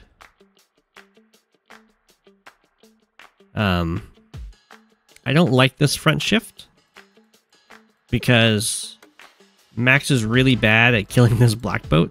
Olaf has shown to have an artillery and is hitting this black boat all the time with Winter Furies. So I would have expected Max to want to have the army staring down the army, especially with like a normal power almost ready. Because this race looks really bad from Max's perspective. Unless there was like a bomber with this.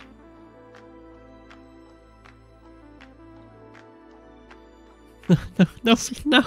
Don't doubt the penguin math.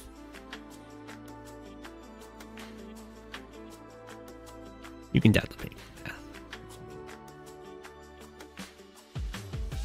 Okay.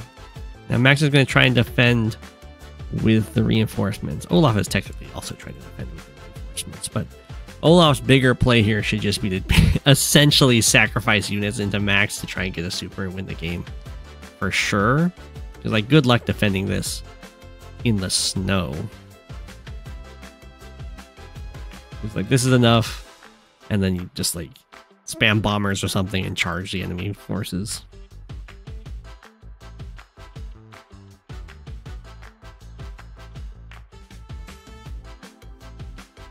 Okay. Even just a normal power can probably shut everything down for defending this, because a lot of it's going to be air.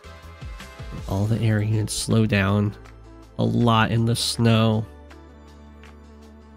Yeah, this looks game over. Yep, just hit Blizzard and start capping and block.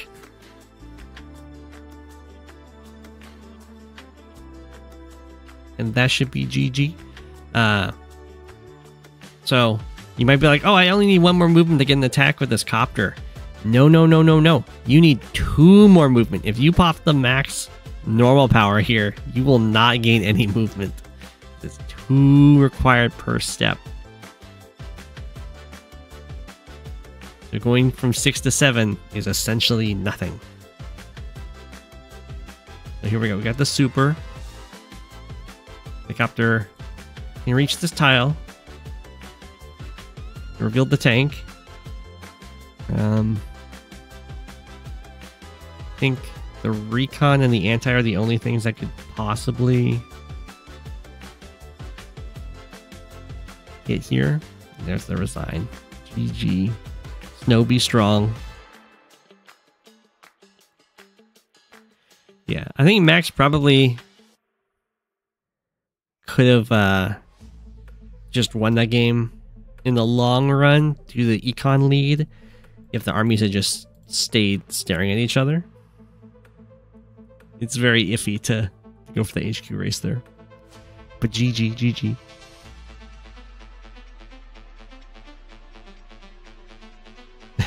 180 max.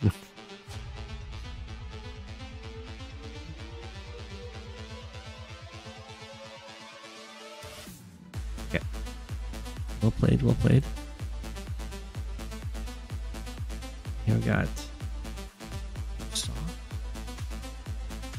Oh, against CatWithYarn.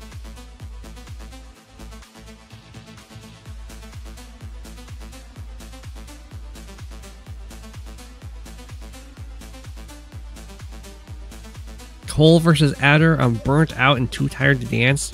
CatWithYarn, longtime viewer, longtime submitter.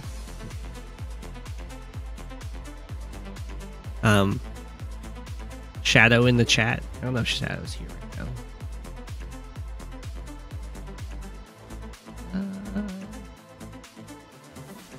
Here, Shadow. There, Shadow was here earlier. All hail the king of the penguins. CatWithYarn hype.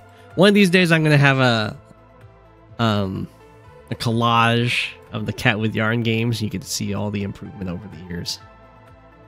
Years.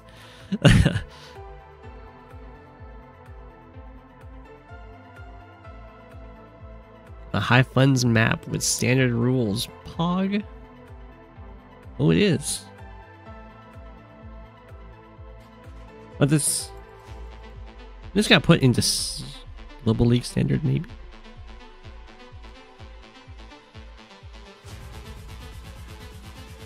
They do look very similar to neutral properties.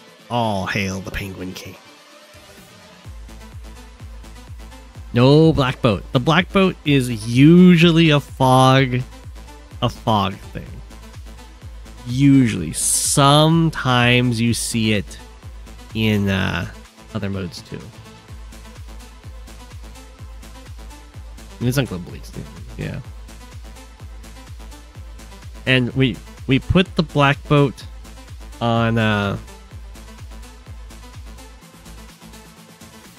the HQ in Fog so that you don't have to worry so much about just getting rushed down with HQ cheeses.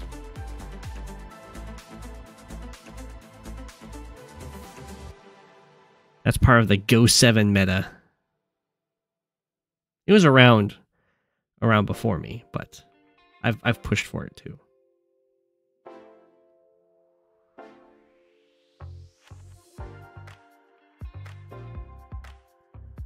Alrighty. So artillery are pretty good on this map. So are Neo-tanks, but we're not going to see that many Neo-tanks in this, I imagine. Oh, you're right. The High Funds version has a B-boat next to the neutral base. I imagine that's because in High Funds you have to deal with Sturm.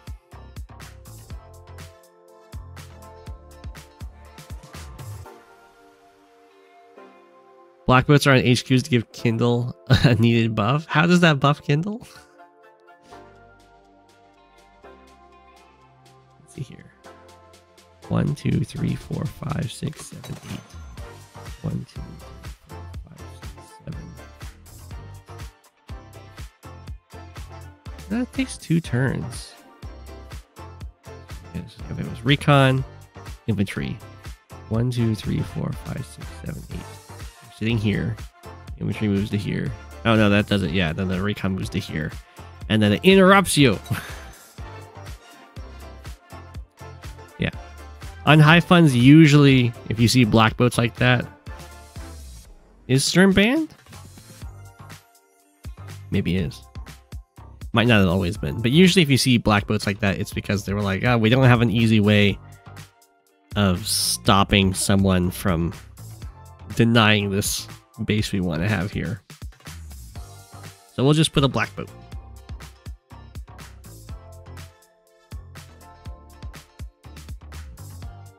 But that's not quite such a concern in standard. I mean, I don't know if that's really a buff to Kindle though. I mean, she is good at that though. That's true. She's not as good at it as Drake is. Just run the black boat out of fuel. No shots fired.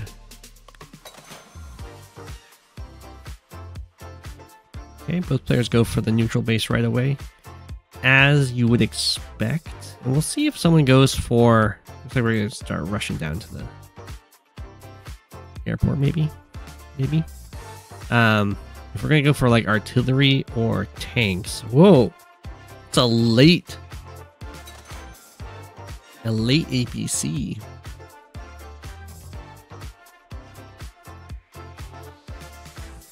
We'll see what that's used for. It does have this infantry set up to hop into it. But usually late APCs are unhappy APCs.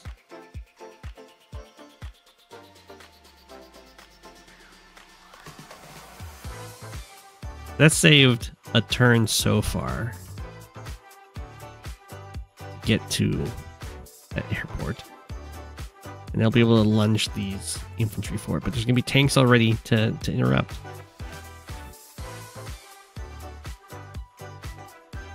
That's a little iffy, But the reason why later APCs are usually worse is because it gives your opponent more time to have vehicles out to stop you from getting the juicy properties. Oh yeah, there's a corner airport here. Okay. Very contestable comm towers. Neither one of these are locked down by an artillery right now, though. Or even contested. Both players get their towers. CatWithYarn does have an artillery ready to defend this one. Some tanks moving out. He's a little bit sad.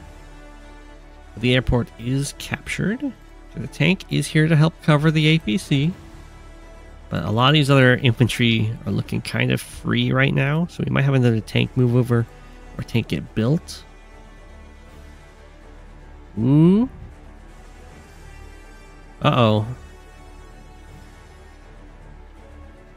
Oh, no, I guess it's 1, 2, 3, 4, 5, 6, 5, 6.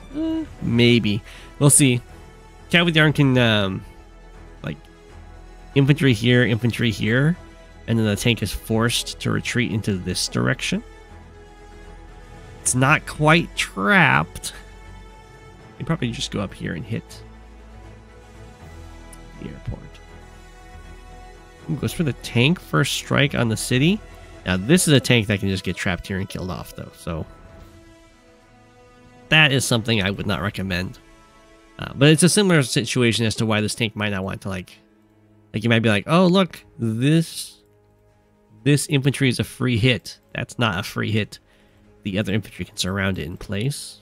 That could be pretty dangerous. Now this infantry was a free hit. 1, 2, 3, 4, 5, 6. Yeah, because if your tank hits here, no other tank can hit it, so you're safe there. And even if the infantry surrounds you, there's enough supporting infantry to free the tank.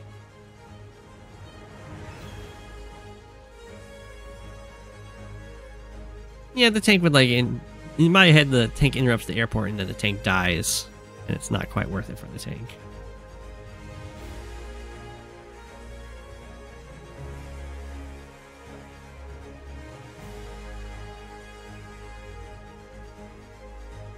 Yeah, here the tank can get surrounded. Looks like we're gonna have to deliver the APC infantry. Not to there. You want to go here and drop it in these woods.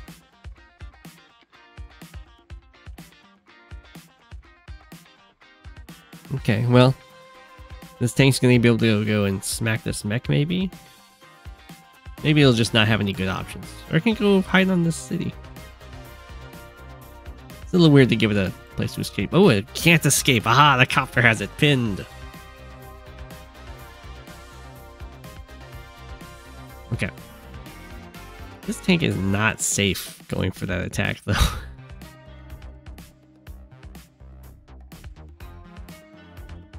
You decide to go after the mech. Okay. Down goes that tank. Very nice for CatWithYarn. Kind of loses a tank down here, but gets the tank up here, so not the end of the world. And we have some nice pressure over here. Artillery guarded by some infantry. Something I've noticed that CatWithYarn, since the very beginning, has had some pretty good instincts when it comes to blocking for units.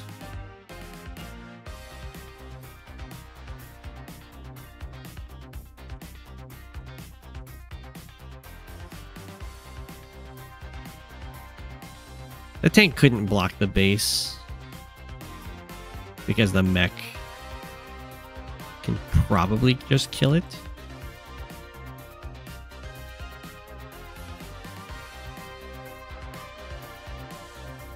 As it did.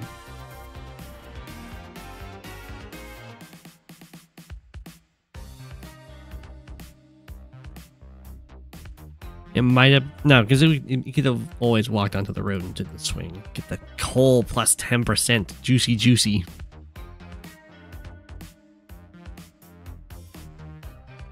If you don't know, mechs have tank ammo in that gun they have on their shoulder. They strike vehicles as if they are a tank for 3 shots.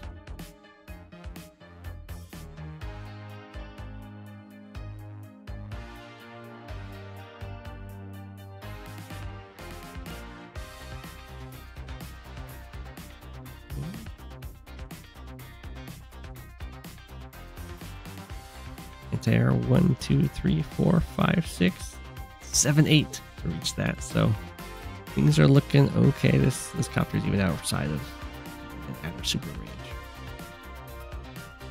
Huge pressure from Koal charging up the center, where CatWithYarn's got more pressure on the sides. You have some more artillery coming out for Koal right now. Try and hold this comm tower, it looks like. Whoa. Okay. I would normally say that I don't like the anti-airs being on the front lines, but if you can hit the opponent's tanks, then things can definitely turn around. Infantry are very bad against anti-air. Copters are pretty bad against anti-air. Anti-air are okay against anti-air, but they're not like amazing.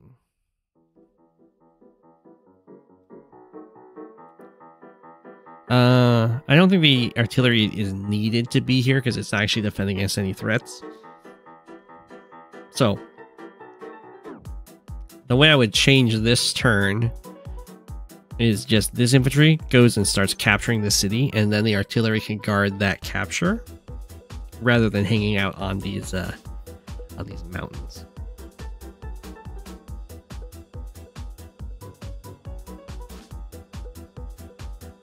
I think even if you don't hit the mech can kill you with the plus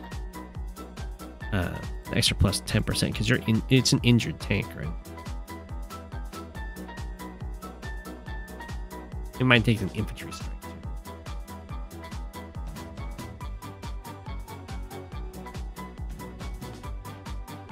too. Ooh, copter. 1, 2, 3, 4. Oh, so sad. Oh. The only thing I would change about this for Koal is you really want the copter to be protected by the artillery. So when the anti-air kills it, you get to fire on the anti-air. So instead of attacking from the city here, I would just make sure to attack from these trees so that the artillery defends the tiles that the anti-air is going to strike you from.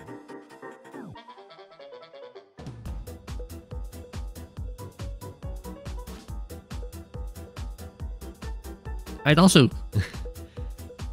retreat with this army. This is overextended into base range, and there's still nothing really to do with the anti-air coming after these copters. It'll be a very painful turn for Koal here.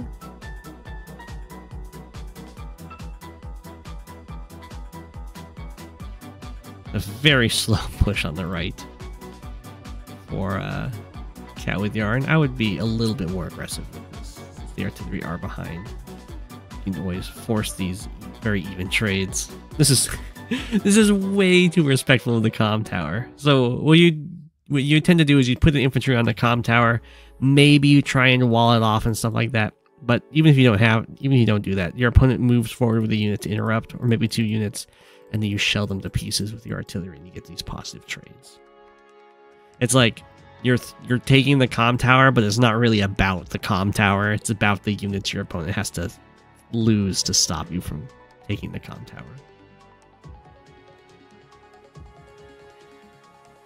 You would never expect to actually get the comm tower. We got the Trail of Woe. Okay, the tank does reach the Xantair. Okay, well, the artillery are going to have plenty of shots here. As I was saying. Well, the tank didn't hit the anti-air. That's a very weird Trail of Woe. Because Koal has the reversed charge bar, where it's 3 for the normal power, 2 for the super, It's usually more cost effective to go for supers with Koal, but that does mean you need to have very impactful supers.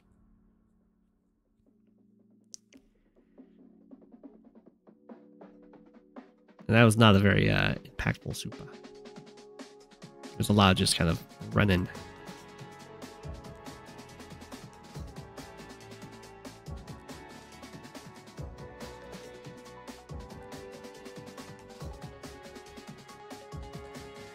It's a fake wall. So if you're ever trying to judge, I mean, it's a real wall. It's just a weak wall. I call a weak wall a fake wall. It's fine though because there's 2 artillery.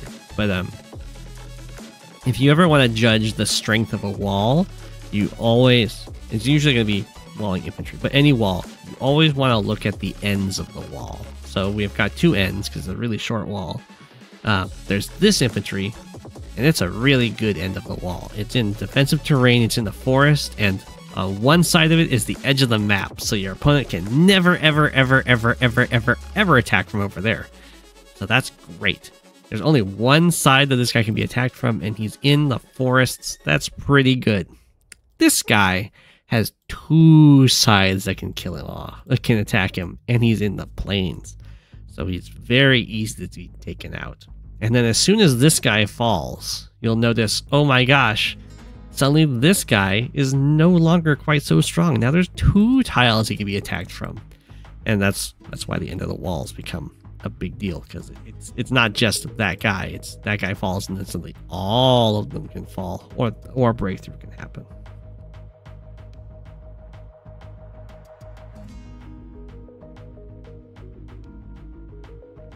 APC blocker.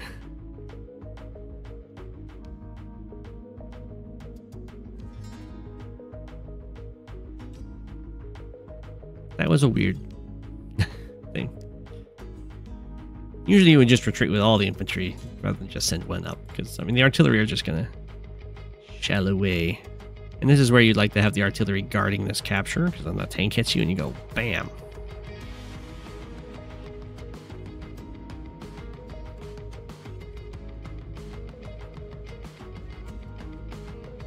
Okay.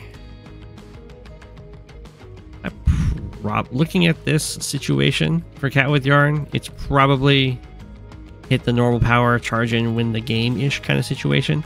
Anti-airs do the same amount of damage to infantry and mechs, which is to say they totally destroy them, especially on roads. The anti-air would probably prefer to go after the mech there. That's okay. Maybe it's got other dreams. Looks like this artillery is somehow going to survive the day. It'll get its one shot.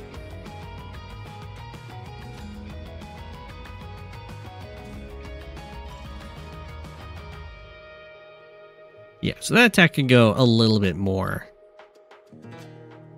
deadly by just having like the anti-airs go after the mech, and then you use the furthest back units first so that they don't have their spots stolen, and then you just kind of gnaw away at the foundations here.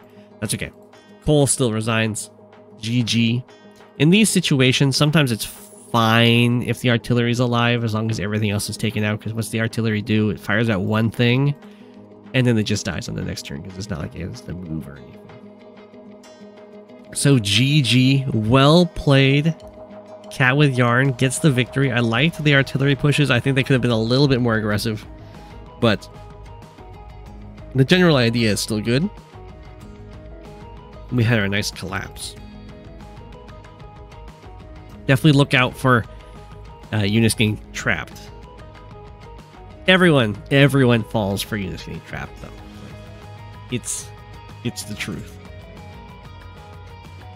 It's so difficult to see it. Okay, we're gonna get one more game in here.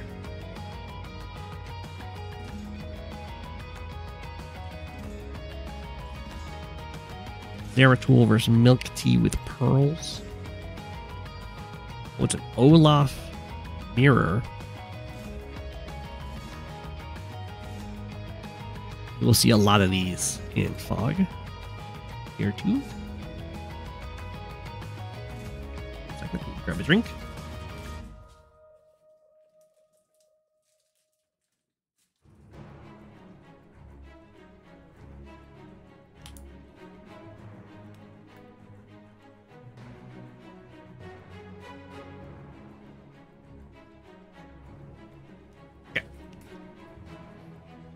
The penguin is back.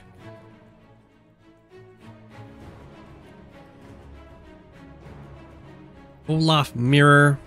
Now, a lot of people don't like Olaf mirrors, myself included, specifically for playing them. I think they're okay to watch, but there's a huge advantage to getting the first power in Olaf mirrors, because it means that you start Pinguini. It means that you start regaining charge sooner after the first powers get fired off. Because yours went first, so yours comes off first. And it means that you got a turn, or at least partly, where you had full health units with a power boost on them, and your opponent had 8 health units. So that's a nice turn to have. And then your opponent's response turn, they knocked all your units back down to 8, and then they have 8 health units against your 8 health units, and you both have powers active. So it's a much weaker situation from that perspective. Although sometimes, in order to get the first power, you have to put your units in very bad situations, and that can sometimes outweigh the benefits of getting the first power. So we'll see how that all plays out. It's just a huge dynamic that happens in Olaf mirrors. It looks like Milk Tea with Pearls is that's Boba, right? Milk Tea with Pearls. Is going to go with a recon opener, and Zeratul is going to go with an artillery opener. They're both being aggressive on their 2 base side. There's the recon. It is outside of the vision. We'll see what this infantry decides to do.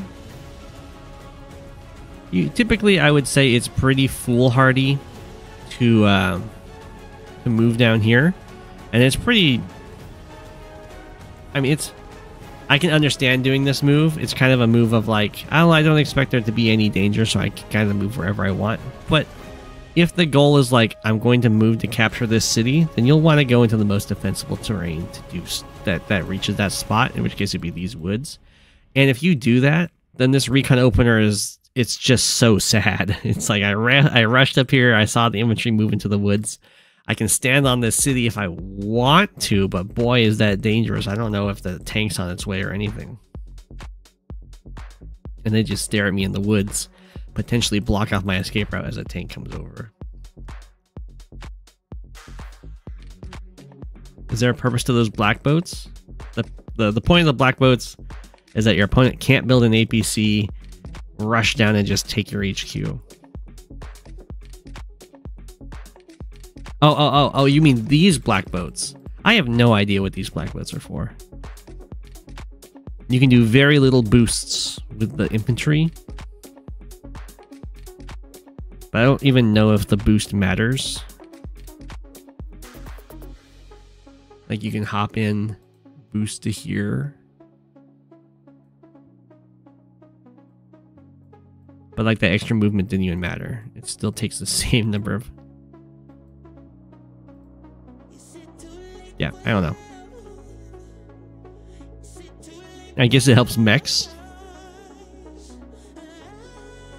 Style points. Yeah, you get lots of style points. It makes Rachel sad. It makes missile power sad.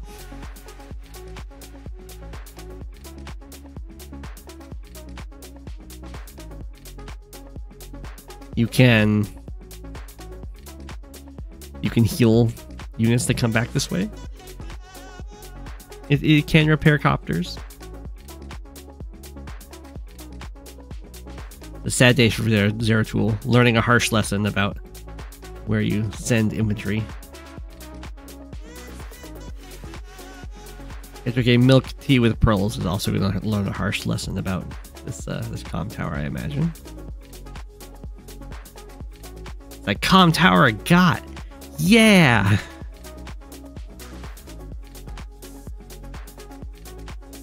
And then it's like, good luck holding it, buddy. Capture, fire, kill.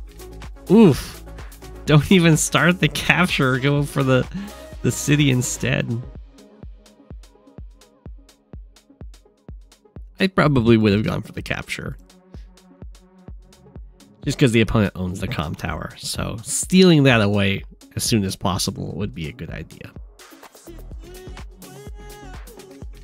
I mean, I do recognize that comm towers don't give income.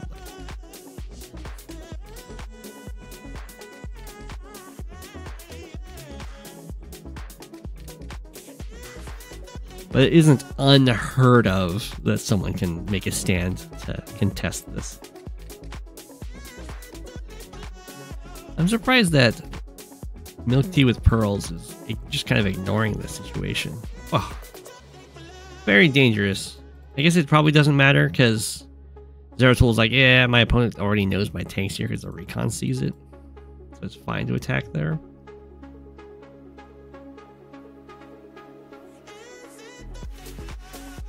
That's still, in this case, it is fine to do, but I don't know if the recon was actually known about, though.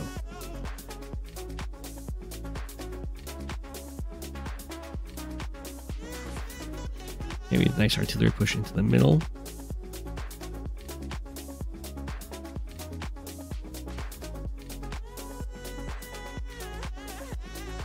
One cap on the comm tower.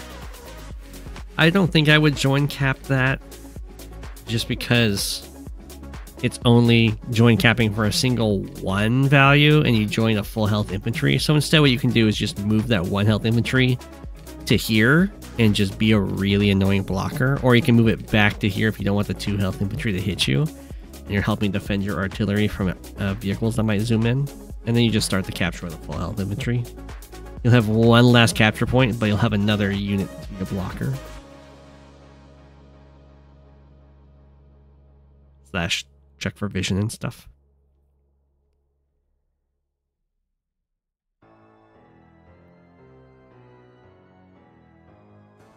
Kind of attacks in, copter attacks in.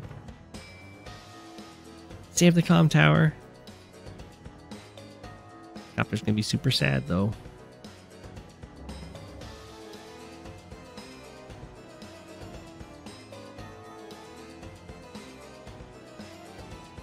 And that's where wouldn't have mattered whether or not it was joined or not. That would have still happened. So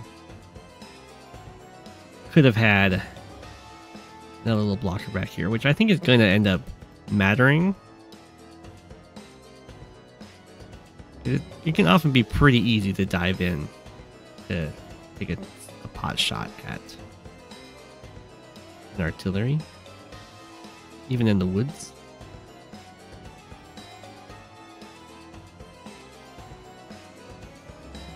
Very patient on this side, though.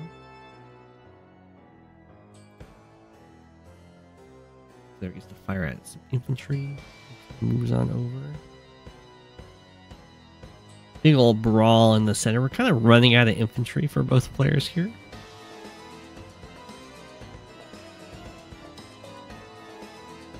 Your full health infantry is going to go for the hit over here. His artillery's... Oh, wow. So greedy to send the 2 health infantry in. I think 2 health infantry need plus 20% firepower to have a chance. Isn't that right? I don't remember. Whoa, this guy didn't even swing. Wow, okay, so Zeratul just gets that comp. What was that? I guess so the recon can hit here. Okay. Unneeded. I mean, it's fine. It's fine. It doesn't really matter. You can have the infantry attack here to reveal this infantry for the recon to attack. That's okay. I mean, it's fine. It doesn't matter. A little gutsy to chill on the front lines, but it's fine. You got the the properties there. Artillery moves on up. A bit of an artillery stare down here. This is not a strong wall. I've talked about this in Fog a lot. You really don't want to have your copters on the front lines. It's very easy for anti-airs to be in range in the fog. Maybe in woods, but just in the fog.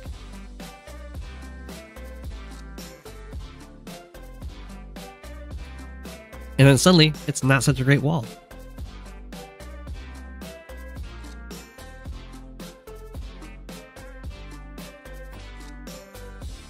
And that's exactly what happens.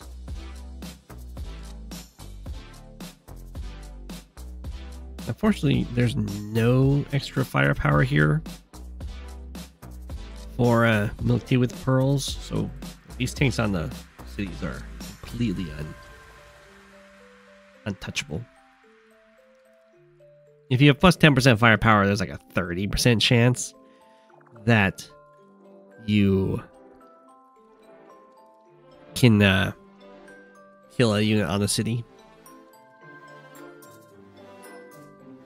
It's not great odds.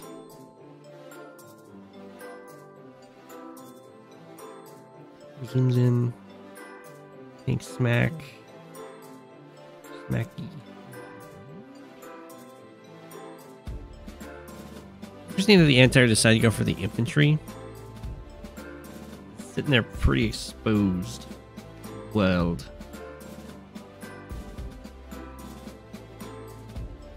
Might be a little overconfident. Slow and insidious killer. The only reason being that, like, this is the airport's like right here. There's a lot of value in your opponent for your opponent to kill it or kill off the anti-air. So Milkteawithpearls is going to get the first Winter Fury. Down a lot of units, though. You can see how nice this turn is. All of the units unhampered by this 2 damage. +10, +10 stats. Swing around, get all these little pickoffs. Both players are going to be immune to the snow because they're Olaf. Ah. Life is good with the first Winter Fury. And then Zeratul gets the second Winter Fury. Does get to hit a bunch of units. The exchanges are not going to be quite so nice.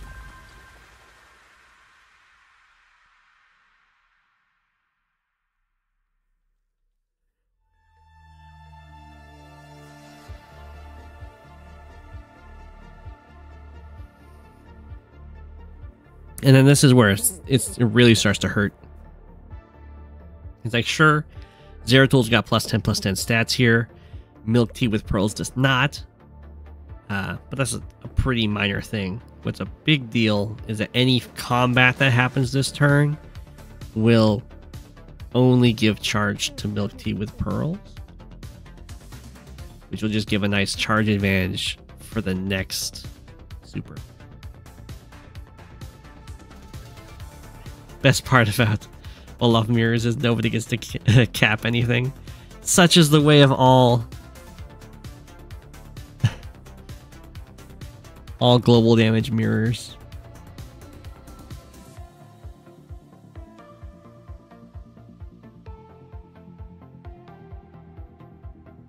It's the worst when you start a capture with a 5 health infantry and you're like, oh fine, it's gonna get this capture in 4 turns. And then it gets hit with global damage, so it becomes 3 health infantry. And then it's like, alright, I cap a few more times, still got like 4 turns to go or whatever. And then it gets hit again and it goes down to a 1 health infantry. It just never gets the capture. Nothing comes to hit it. Just global damage stops it. This is very gutsy. A desperate play from Zeratul. I myself am shocked that there's no anti-air left with this army. But look at how much of a charge advantage Milkteawithpearls has here. It's like a bar and a half or so. That's a lot. It almost, not quite, but it almost guarantees the Milkteawithpearls is going to get the super first on the second round as well.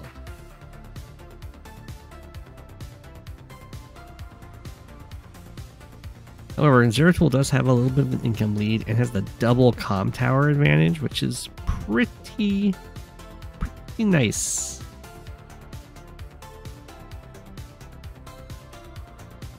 You like having plus 20% firepower and your opponent has plus 0.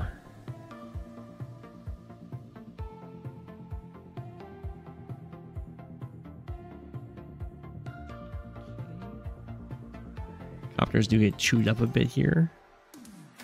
Unfortunate, especially because this copter doesn't actually cover its fellow copter.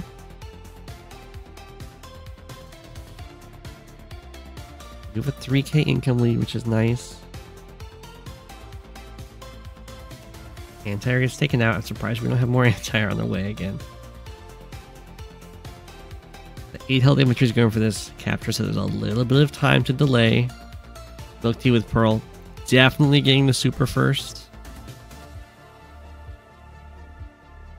Oh, I don't think the 4 health...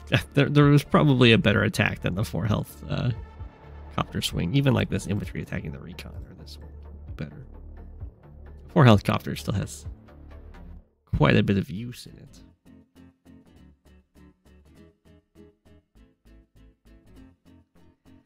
And these attacks are not stellar though. Even with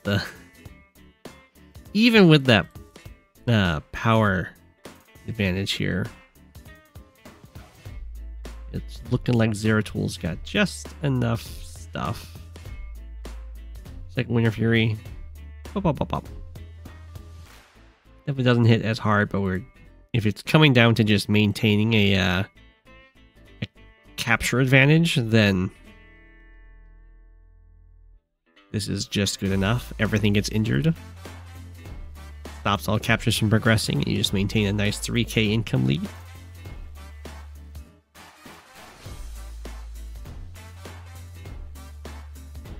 And live the good life. Pop. And also, that time Milkteawithpearls did not actually get that much charge during the downtime turn, which means that when you're the player ahead, you can sometimes kind of like sacrifice some of your army going for poor trades in order to generate more power than the opponent that's behind, and actually get that first power in a way that, on the third round, end up getting the first power and getting like a complete knockout blow.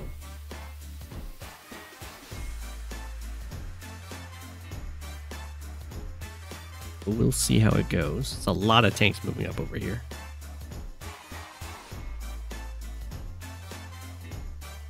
Anti-air gone. Tank gets the nice repair.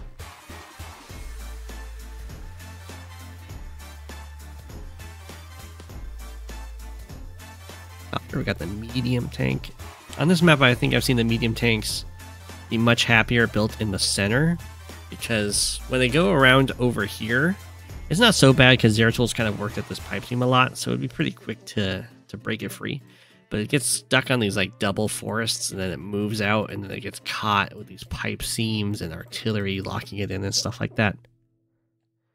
So it can be pretty nasty. But Milkteawithpearls just resigns there. So GG. For Zeratul. I like the patient play around the comm tower, just having the artillery lock it down and just kill off all the units that come to stop it until they can't stop it anymore. Definitely a little bit too many times where units got kind of bopped from overextensions. This is kind of an overextension here, but I think it's probably destined to work out.